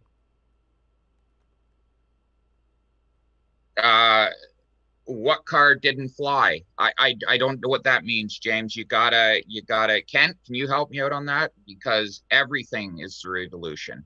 I'm not sure what he's asking. Mark, I can definitely help you out. Help me on this one. Nothing is through evolution. Everything was designed. It was designed to make variations available. Some people are taller or shorter, but there's variations within the created kind. There are people 7 feet tall. There is nobody 400 feet tall. There are people 40 inches tall, but there's nobody 1 inch tall. God designed every feature and gave it limits, gave it variations that can happen. And the variations are fun to explore. That's biology, the study of life. Love it. All the 140 foot tall people got hit by the moon. Next up, we want to say thanks so much. We've already gone over Kent's time once again. I'm so sorry about that. Kent usually asks for like maybe an hour, a little over an hour, and we've honestly, I'm so sorry, Kent, that we have gone over that. But want to say thank you to our speakers. We appreciate them. It's been a pleasure to have both of them. I think this has been, yeah, it was, I really, honestly, I think that the audience loved it as well. We have had a huge audience tonight that seems to be very lively. So we really, I know that I totally enjoyed it. So thank you guys so much for being here. We appreciate you spending your time. And with that, want to let you know one more time, their links are in the description. So you can actually hear more. If you enjoyed that, there's plenty more where that came from. So we appreciate both of our speakers and want to let you know out there, thanks for being here, and keep sifting out the reasonable from the unreasonable. Take care, everybody. Hey, everybody. Today we are debating the flood of Noah, and we are starting right now.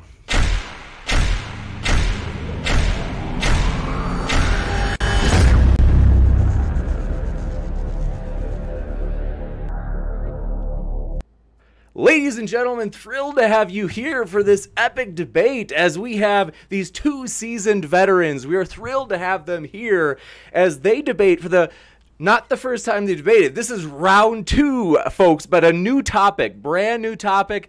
It is the flood of Noah tonight, and we are thrilled to let you know as well that their links are in the description. So if you enjoy what you hear from these two gentlemen, want to let you know there is plenty more that you can hear at their links below. And also want to let you know, if this is your first time here, consider hitting that subscribe button if you want reminders for future debates that we have coming up, as we are very excited about those as well. And don't forget to hit that little notification bell for those reminders. So with that, gentlemen, saying I'm excited is an understatement. Thank you very much, both of you, for being here. I'm going to just quick let people know what the format is, and then we'll jump right into it.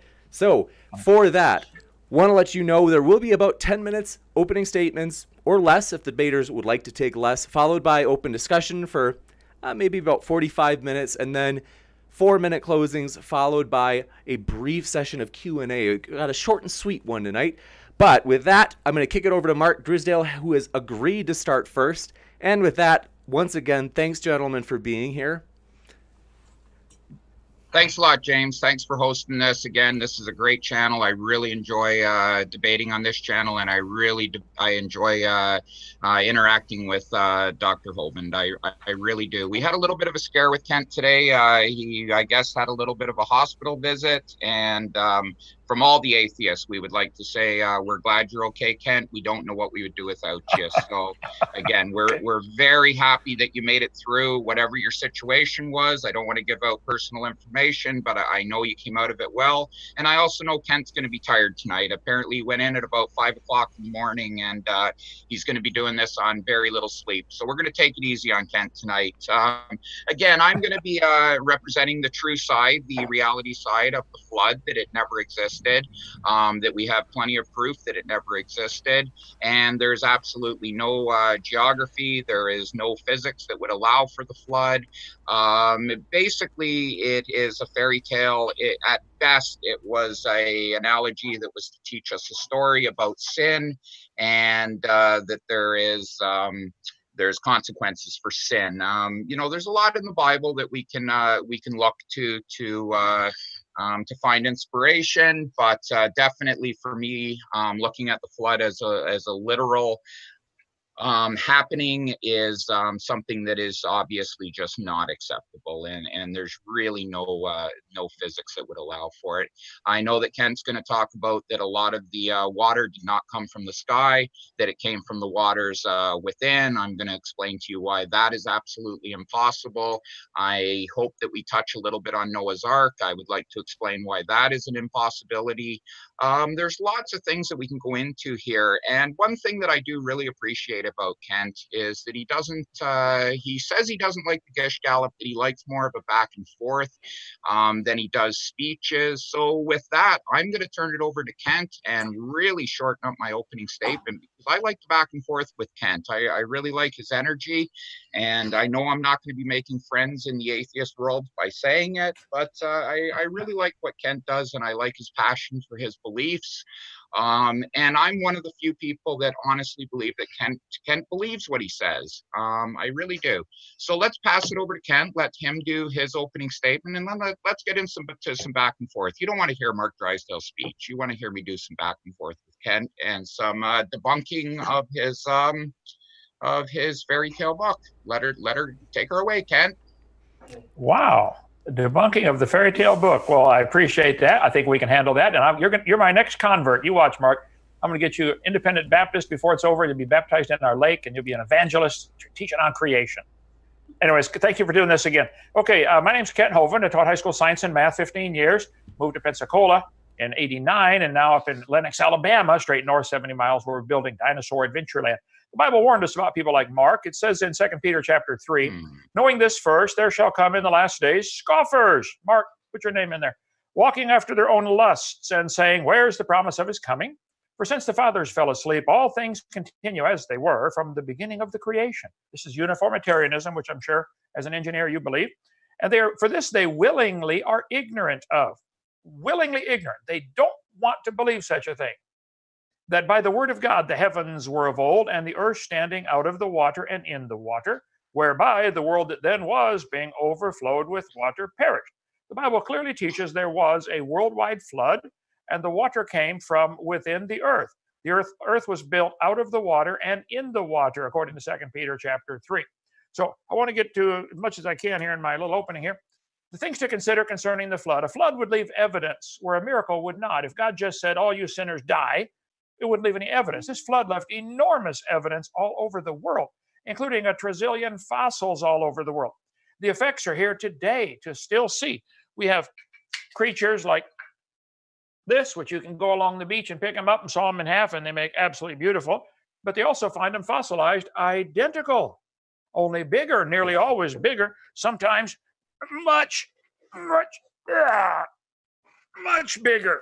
We have thousands of these in our museum. Come on down, Mark. We'll give you a tour and show you some real science, how fossils can form rapidly, and they had to be buried while the animal was still alive, like in the case of the mammoth, frozen standing up. And so anyway, we talk about that. But a flood would give warning time to give them a chance to repent. I have a pen, huh? God said, Noah, you got 100 years, build that boat, okay? So according to the Bible, the people before the flood lived to be over 900.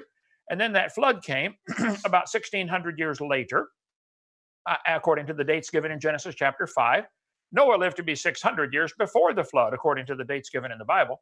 And there are plenty of legends of people living to be 1,000. It's called the Golden Age. I mean, many cultures talk about that. So the flood was about, let's see, slide number 74 here. Okay. Flood was about 1,600 years after the creation, which would be about 4,400 years ago. 4,400 years ago from today, there was a flood, according to the Bible, that destroyed everything and shortened everybody's lifespan. You notice after the flood here, the people only lived to be 400 and then 200 and then 100. Something changed, okay? And we cover that. So where did all this water come from? Well, according to the Bible, and whether you believe it or not, the Bible says there was water within the crust of the earth. I think anybody with a brain would say there is still water in the crust of the earth. That's why you can drill a hole and get a well, and why there are subterranean chambers and earthquakes, and they can sense the water down there. Chambers of water. God said there would be a firmament in the midst of the waters, and it would divide the waters from the waters. The original creation had a layer of water above, probably just a couple inches, a layer of air to breathe, probably 10 or 15 miles, which today is expanded out to 50 or 60, a layer of rocks and dirt to stand on, the crust of the earth, and then water under the crust of the earth. The Bible tells us the birds fly in the firmament, and there were lights in the firmament, and there was water above the firmament where the birds fly. So that's the creation position. Let me skip up to slide number 111. There, okay. Bible says the earth is the Lord's, and he founded it upon the seas and established it upon the floods. He laid up the depth in storehouses. This is what the book says. Now, whether you believe it or not, it's a different story.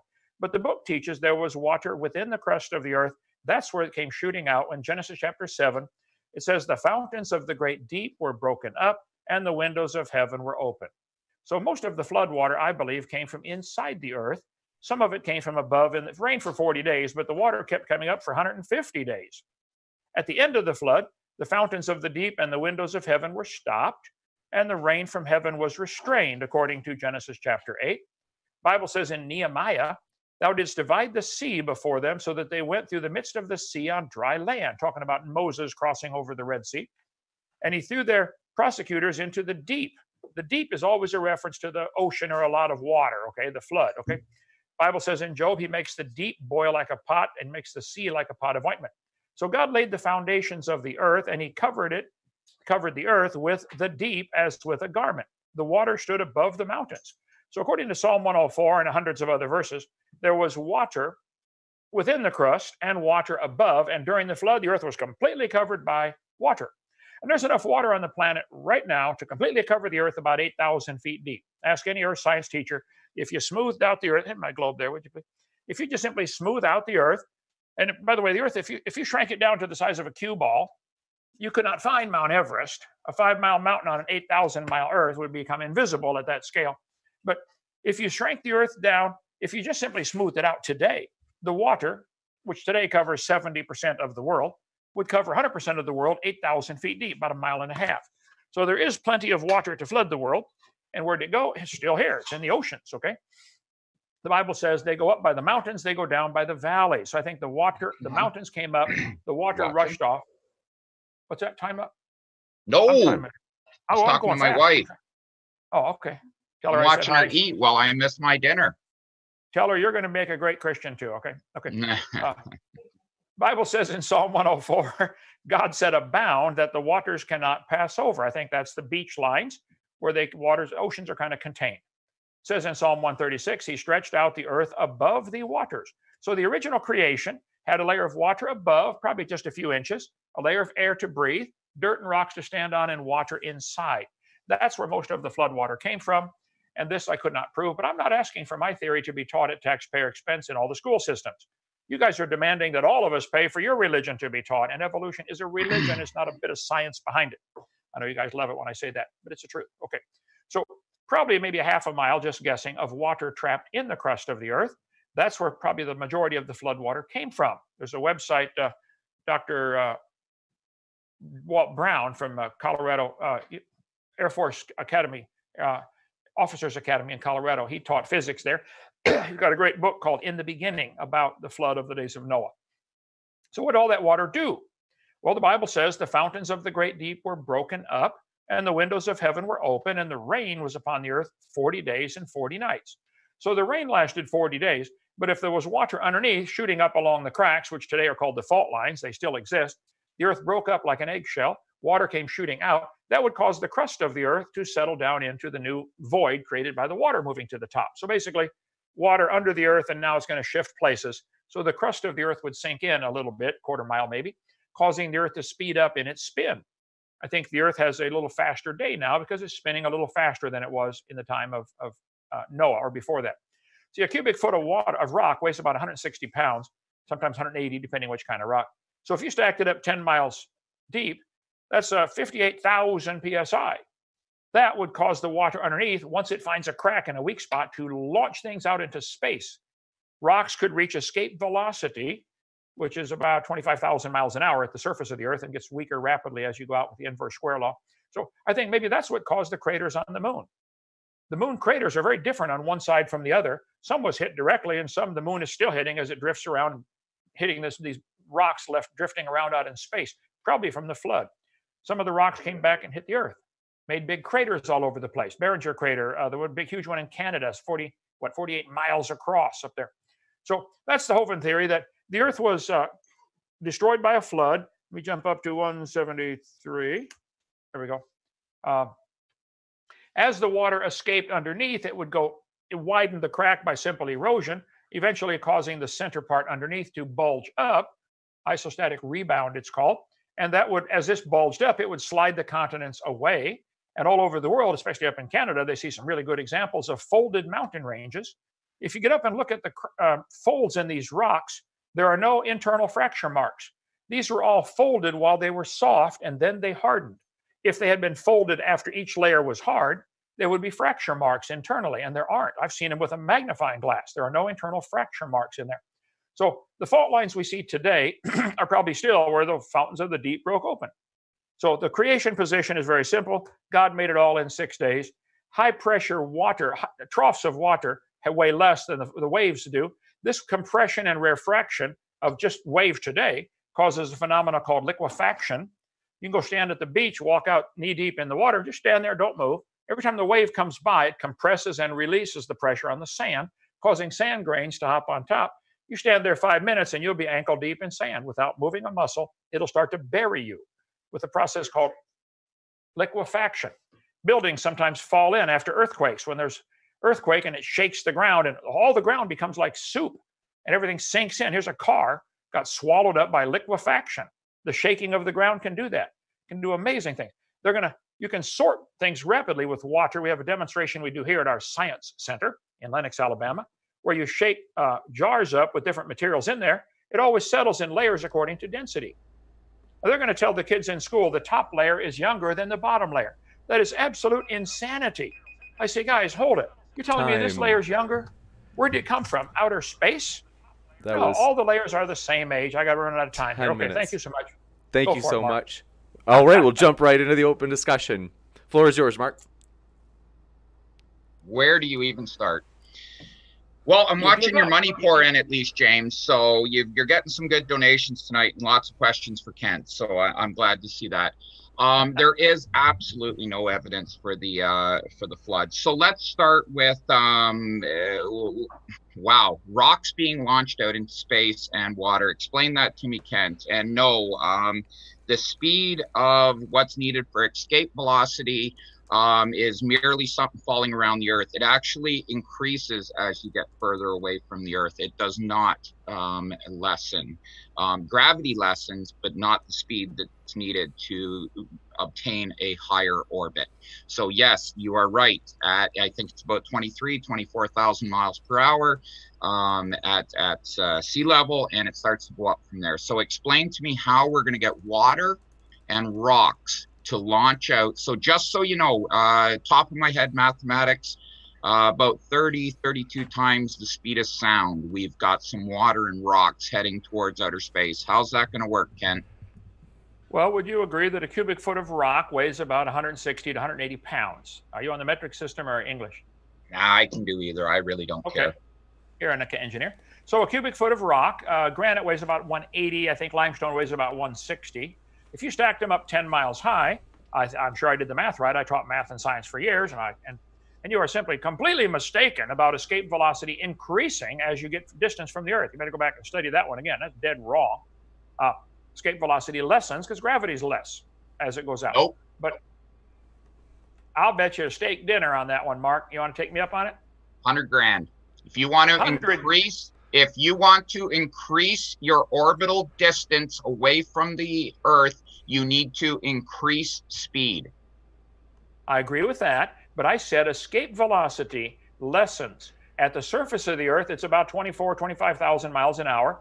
If you were up 100 miles above the Earth, escape velocity would be less because gravity is less. That's what I said. So that's my point was, as the material was ejected off the planet from the fountains of the deep breaking open, and 58,000 psi, 30 tons per square inch, would indeed launch things up there. But see, I'm not asking for my theory to be taught in schools at taxpayer expense. I don't have to prove any of this. You guys are saying the Bible's wrong, and you're welcome to say that. I'm saying evolution is wrong, and the idea of millions of years is wrong, and the idea of the layers being different ages is wrong. It's up to you to prove. You say their top layer is younger. Did it come from outer space? How could it possibly be younger? All the layers had to form rapidly. You get a jar with sand, rocks, gravel, mud, shake it up. It'll settle into the same strata formations every time. Gravel's at the bottom, then sands, then clays, then silts. This is simple hydrologic sorting. The top layer is not younger than the bottom layer. You need to come to Dinosaur Adventureland, see some of our science experiments. Okay, so steak dinner, I don't have 100 grand, or I certainly bet you that, because I got to have it to bet it, but I can afford a steak dinner.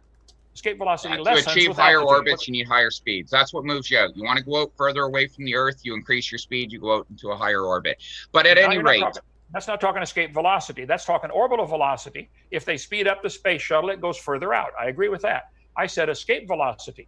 Okay, so what speed is the water? What speed is the water and rocks coming out of the Earth at sea level? What speed? I don't know. My point was, if you had 30,000 or 30 tons per square inch, which is nothing. PSI. Which is nothing. Which is nothing? No, the barrel pressure of an AR-15, I actually made AR-15s for the Canadian military, is 30,000 PSI. We cannot achieve anything even close to escape sending bullets out into outer space. You've got to come up with a hell of a lot more pressure than 30,000 PSI to get a rock into outer space. Don't forget, the second it has been ejected from the Earth, It no longer has any more energy put into it. It has to put up with the thickness of the atmosphere, which I agree is decreasing as it goes up. But the second it comes out of the crust of the earth, it is going to be faced with something that it is going to view as basically a concrete block at 30 times the speed of sound. Can you imagine what a rock would do at 30 to 40 times the speed of sound when it hits Earth's atmosphere? It's going to view it like it's solid concrete. It would explode at that speed. And we know that because let's go the other way. Let's bring a comet back into Earth's atmosphere. Let's bring it down. Yes, it comes in, it starts to glow. The air gets thicker as the altitude decreases. And in most cases, it explodes when it gets to the point. Just because, again, Kent, it views it almost like solid concrete. Just like if you think you're going to jump out of a jetliner and hit the ocean and live, you're not. The water is barely going to deform at terminal velocity of about 120 miles an hour. You're going to hit it like you might as well hit a road. So I really am confused about how you think that 30 times the speed of sound is going to get you into outer space. But that's not the only point. The water you're talking about 10 miles down is going to be at about 400 degrees, Ken. What's going to happen? We're talking about the flood. So we're releasing water. And let's explain to the audience and the theists out there why it is in the Bible that we have people of old, ignorant people before they understood. I think Aaron Raw covers it the best. Ignorant, superstitious savages. Of course, they thought that there was water under the earth. They would dig a hole and they would find water. How would ignorant people with lacking science explain where water came from falling on their heads? They would watch storms go through. They would never be able to figure this out. But you have 400-degree water from 10 kilometers down. I'm in kilometers. So 10 miles is 16 kilometers down. You've got water coming out of the earth at 400 degrees, mixing with the oceans. That's where you're saying the flood came from. How are these fishes living? How are the whales living? How are the dolphins living, Kent? You talked about this boiling cauldron of water. That's exactly what you would have. You would have nothing living. When our oceans raise 2 degrees, we've got a mass extinction on our hands. Explain it. Well, you've asked about 14 questions. Which one would you like to discuss? Can we go one at a time here, please? I think number 1 through 14. You name my 14 questions, name them off. I'll give you all the time you want. I would really like to know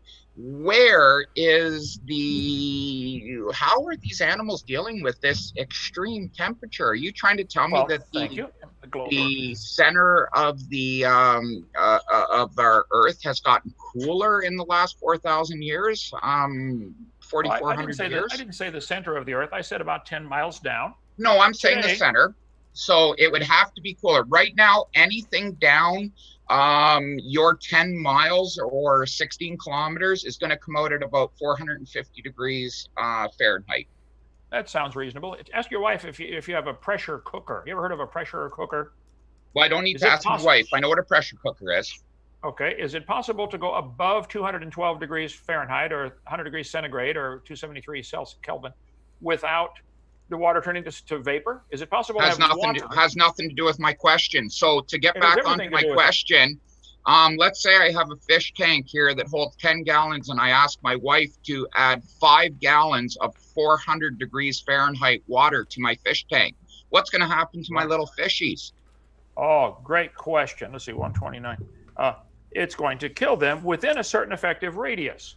If hot water came out of the ocean floor, like the Bible teaches it did, that hot water would kill things within a certain effective radius. As it goes out, it dissipates, the temperature drops. It might kill everything within 100 miles. Did you know they find an awful lot of fish fossils and sea-dwelling animals fossilized? Animals, petrified clams in the closed position are found by the billions around the world. Billions of petrified closed clams. They encountered something that made them clam up and die in the closed position, where today, clams open, you walk along the beach, you find 1 million seashells, but you don't find them closed. Once they die, they open. They had Can to we cover encounter that something. now? Can What's I that? cover that? What, petrified closed clams?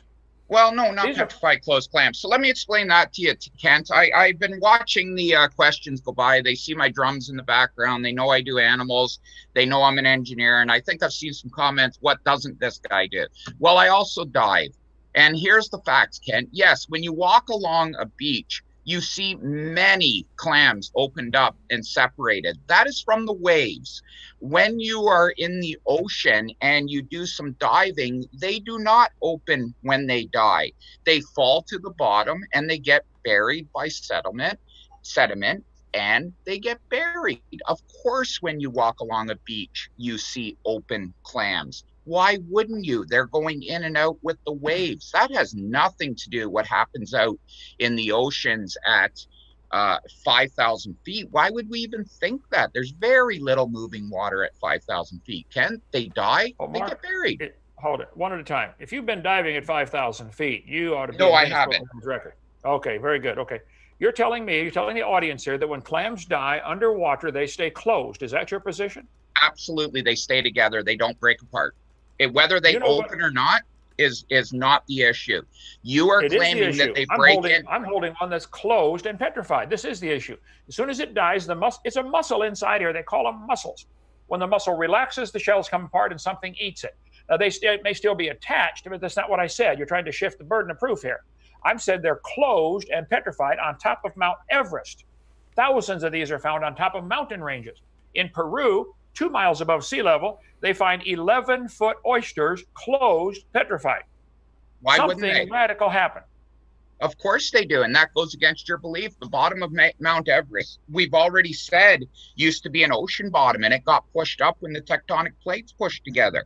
We would expect that. You're backing our position. But what you're doing is you're putting to your no, Kent, you laugh.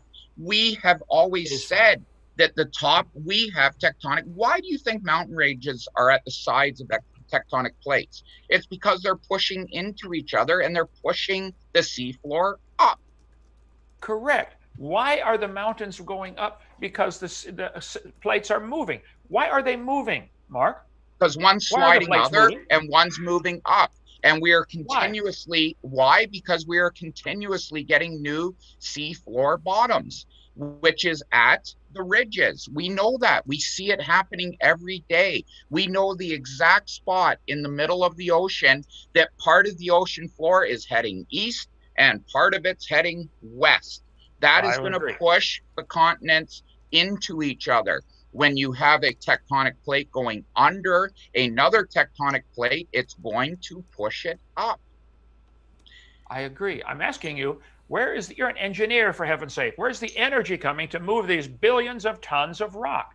Why are they moving the center of the earth, Kent? Do you know how hot it is down there? We got molten rock down there. Oh, you just explained that if you were to take the scale of that globe in front of you and convert it, the crust is only the thickness of a paper, which is 4 thousandths of an inch. Okay, so what do you mean, where is the energy coming from? It's coming from the center of the earth. We continually know and we see tectonic plates pushing under continental plates. So you do know that the ocean floor is made out of different material. It's basalt. You know that's different than continental plates, right? Because I've heard you talk about this before, and I'm not sure that you understand that we have different bottoms. You talk about how continents don't float around like lilies in a pond. Actually, that's exactly what they do. They are lighter and they do float, and that's why they are floating. Okay, well, I'll go back to my theory that I've taught for many years. You are correct. Underneath the crust of the earth, there is a layer of basalt. When the flood took place, the basalt would bulge up into the gap that would get wider and wider as the water escaped, and the water would provide lubrication for the continent's plates to slide. The basalt is now exposed, sometimes even on land, but generally at the ocean floor. You are correct. The sideways movement, sliding until the water was all gone, the lubrication was gone, is what caused the folded mountains. That's what I said. You have to have a mechanism. Go to creationscience.com, Walt Brown's website, to PhD in physics, taught at the Air Force Academy. These pictures are from his website.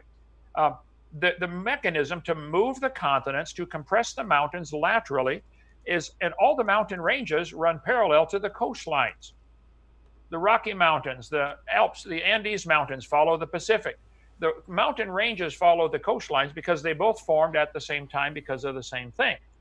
The crust of the earth broke open, the water came out, the plates slid around. I agree. Some are still moving a little bit. Mount Everest is about 10 feet taller than it was when I was a kid. I agree. But that can just as easily be explained by a flood. And as I've mentioned several times, I don't think you're getting it. I'm not demanding that my theory be taught. You guys are demanding your theory to be taught at taxpayer expense to everybody, whether they believe it or not, because you don't believe in the flood. And the Bible says the fountains of the deep were broken up, and the windows of heaven were open.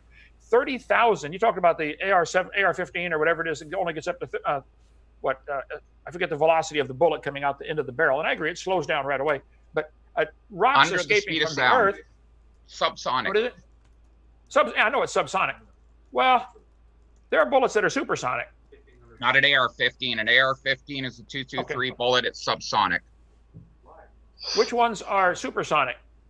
I don't know. Look it up. I honestly don't know. There's not many. That's extremely fast. I know that it doesn't sound fast, but Kent, just to give your audience an idea, a bullet is subsonic, so it's less than 750 miles or whatever the number is, 749 at sea level. You're uninformed or mistaken. That is, many bullets are supersonic.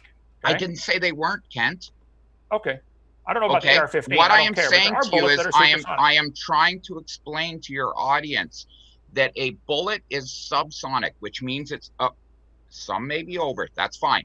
The average bullet out of a rifle is subsonic, which means it's traveling under 750 miles an hour.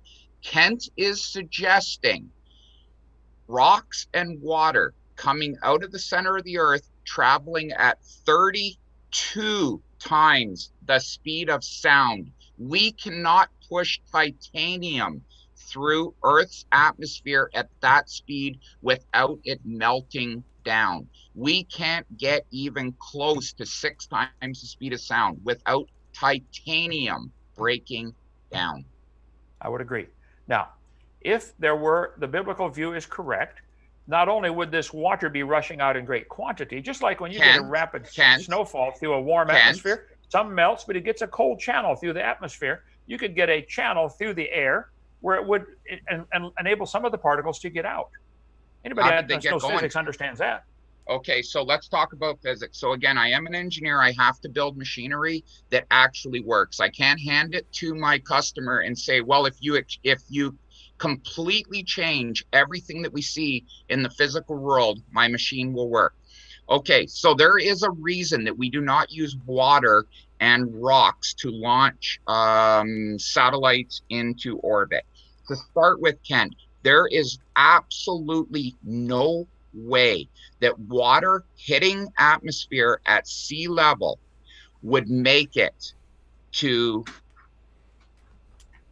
outer space. Impossible. Just cannot happen. We cannot have water or rocks traveling at 32 times the speed of sound with air density at sea level. So I need you just to tell the audience, not to jump around it, how are these rocks getting out?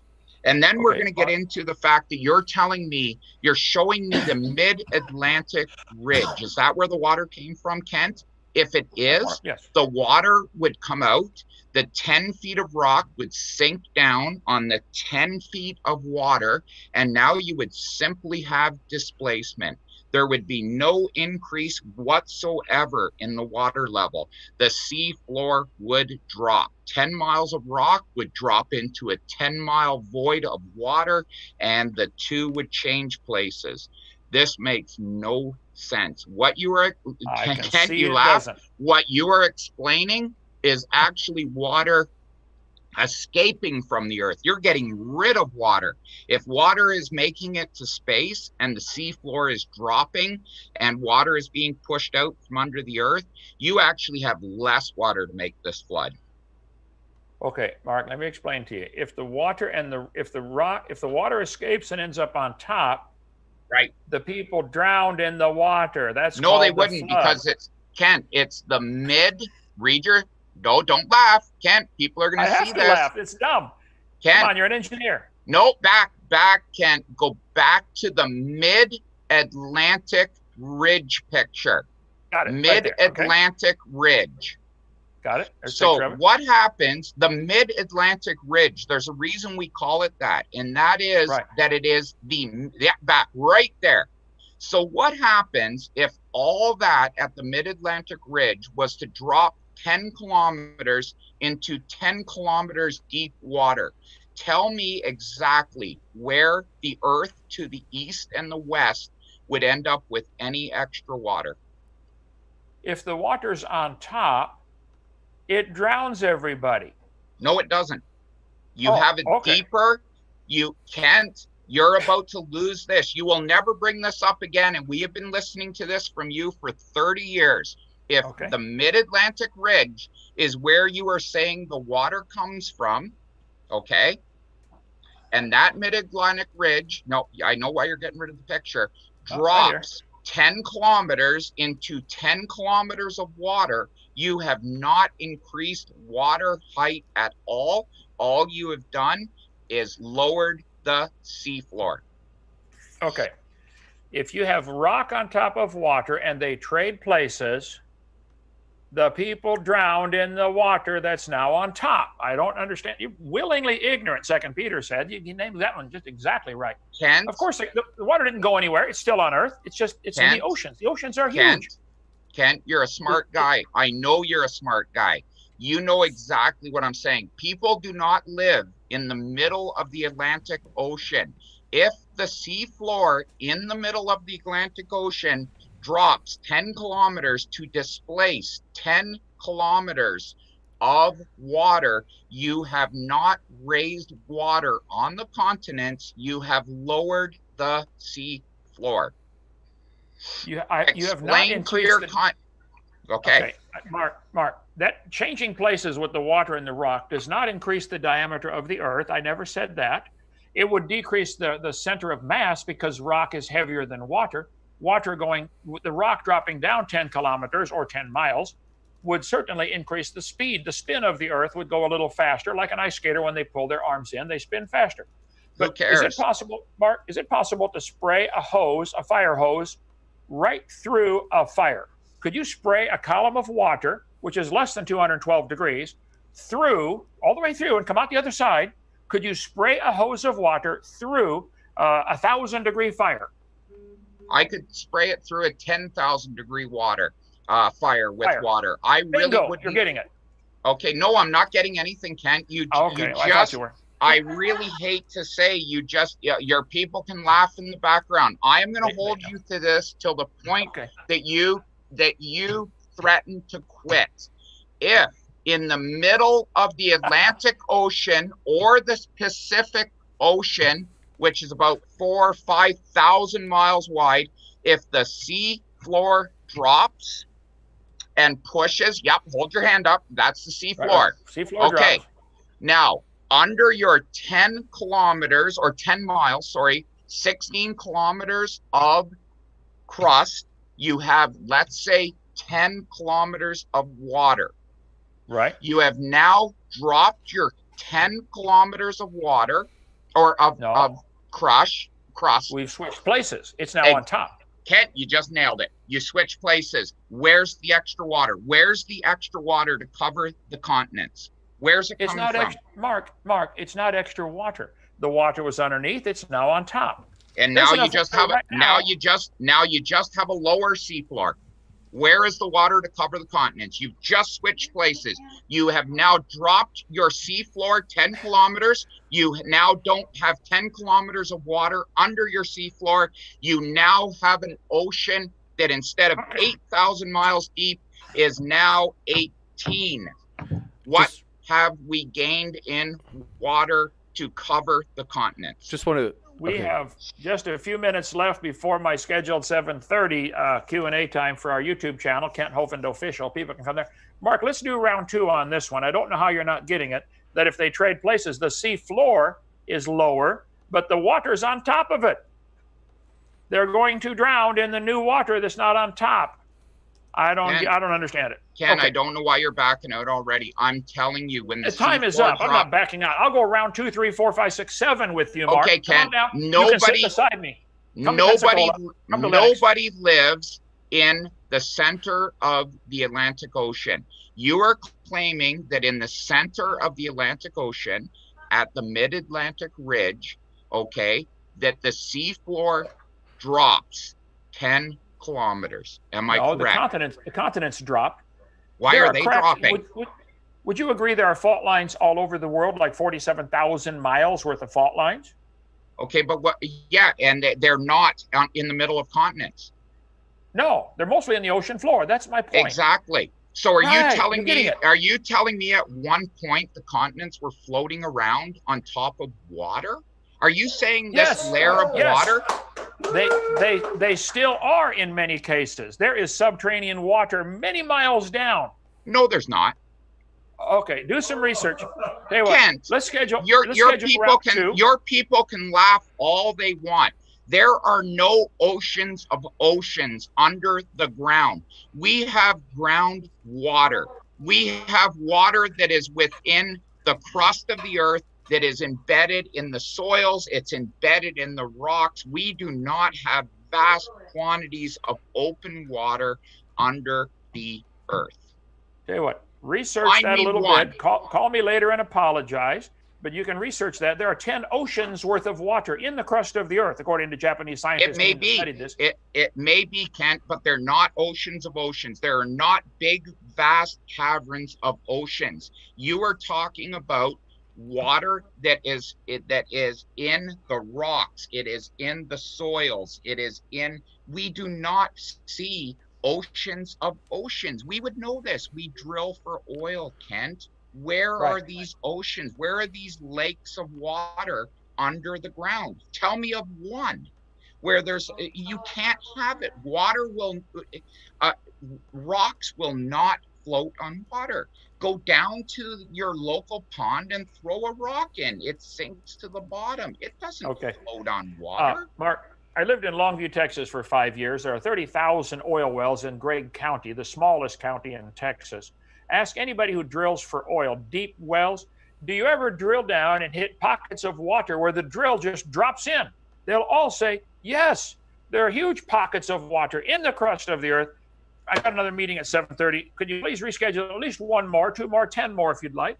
Or come to Lennox, Alabama, sit right beside me. We'll let the audience discuss all this. I think everybody here is saying very clearly, you're not making sense on this water. That much weight of rock on top of water would indeed shoot things out at escape velocity. We're talking 30 tons per square inch, 60,000 pounds per square inch. That would make things reach escape velocity. That's all. But I'm not asking my theory to be taught at taxpayer expense. There was a flood, and the Bible said there would be scoffers who would be ignorant of the flood.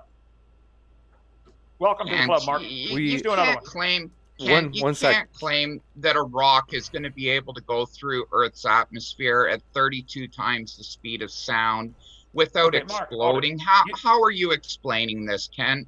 Okay, you admitted that you could shoot a fire hose of less than 212 degree water through a 10,000 degree fire. If you had enough rocks and water going one direction, it would make a channel through the atmosphere. Plus, as it goes up and expands, the air expands, making it less dense, lessening the problem. I'm sure the physics has all been worked out. Walt Brown, physics professor at Air Force Academy, his book is fabulous on this topic. And I don't have a copy here. Anyway, we have to quit. Let's do round 2. Can you do that, James? Schedule 1 soon? We can definitely do round 2. Are you able to stick around for question and answer? My Q&A starts in 4 minutes. We'll work through as many as we can, and then we will schedule you guys for next time. I'm going to try to skim through these to try to get through ignoring any of the ones that are like Steven hitting on me. So let's see. Mothra J Disco, thanks for your super chat. They said Kent says he... okay, let's see. That one's not particularly related to the debate. Mothra J Disco, for Mark, would you rather own a pet lion, leopard, or tiger? I have all 3. Gotcha. Maynard Saves, thanks for your super chat. They said I like lions the most. Lions are my favorite. They are the most like dogs. They are the most trainable, and I find them by far to be the smartest and the most. If you go on YouTube, you'll see me interact with them. All Excellent. I have is a cat named Trump. We got him to keep the rats out, and he's a lazy slob, and you can have him if you want him. Come on down. Gotcha. Maynard Saves, thanks for your super chat. They said, who was the flood for? Who was before and after, according to Genesis 6:4? What extraterrestrials mated with Earth girls? Wow, I assume that's for me. The Bible says Noah and his family of 8 went on there, his 3 sons and their wives. That would be 3 mating couples. No extraterrestrials involved at all. Who on earth came up with a question like that? Gotcha. Next up, let's see. NANA, thanks for your super chat. I think they're a fan of yours, Mark. They said, The Great Flood, my favorite fairy tale. If you want to respond, you can, Kent. You don't have to if you don't want to. Oh, if he can believe it's a fairy tale if he wants. I'll see him Judgment Day, and God will explain it to him. It's an older version of In the Beginning by Walt Brown about the flood and the physics of it. And there's a much newer version on our website, drdino.com. Schedule round 2. We got 1 minute left. We got to go for another Q&A program. I'm sorry I'm late. I didn't leave the hospital till 5 this morning. I was there. They thought a vein in my neck was going to explode. Turned out to be a false alarm. I'm perfectly fine. You atheists, I'm going to be around for a long time. Okay. Gotcha. Thank you very much. With that, thanks for being here, everybody. It's been an exciting one. We will attempt to schedule round 3, and thanks for being here, everybody. We will try to schedule in more Q&A next time. We appreciate your questions, and just for hanging out here, it's been a pleasure. So keep sifting out the reasonable from the unreasonable. Take care, everybody. Have critics, and we want to make sure we don't become an echo chamber. So it's like, hey, let's let the critics mingle, and which the mods have done a good job. I very rarely ever see somebody blocked. So I also appreciate, though, in addition to the critics, that so many of you are so supportive and just kind. And remember when we used to have those audio problems every freaking stream? It was terrible. And it was embarrassing, but you guys were so kind and patient. So anyway, that was one among many things that I'm thankful for. So with that, want to encourage you to keep sifting out the reasonable from the unreasonable. Mark has a link for a GoFundMe for his animals. So I want to mention, I had mentioned you'll get to hear more of Mark. He may have, I think if I remember right, you said you might open up a YouTube channel, Mark. And but in the meantime, there is a GoFundMe down there if you'd like to give to support his animals. And in addition to that, we obviously we have good old Nephilim Free down there, and then John from the Great Debate Community wanted me to ask if you guys would be willing to come on to there. I will send you guys the link via email, and also we just really appreciate you guys being here. So yeah, encourage you guys to go party at the Great Debate Community, and with that, keep sifting out the reasonable from the unreasonable. Take care. Thanks so much, Neff and Mark. Thank you, James. For all those who appreciate the work that we're doing here on Standing for Truth, please hit that subscribe button because we are just getting started.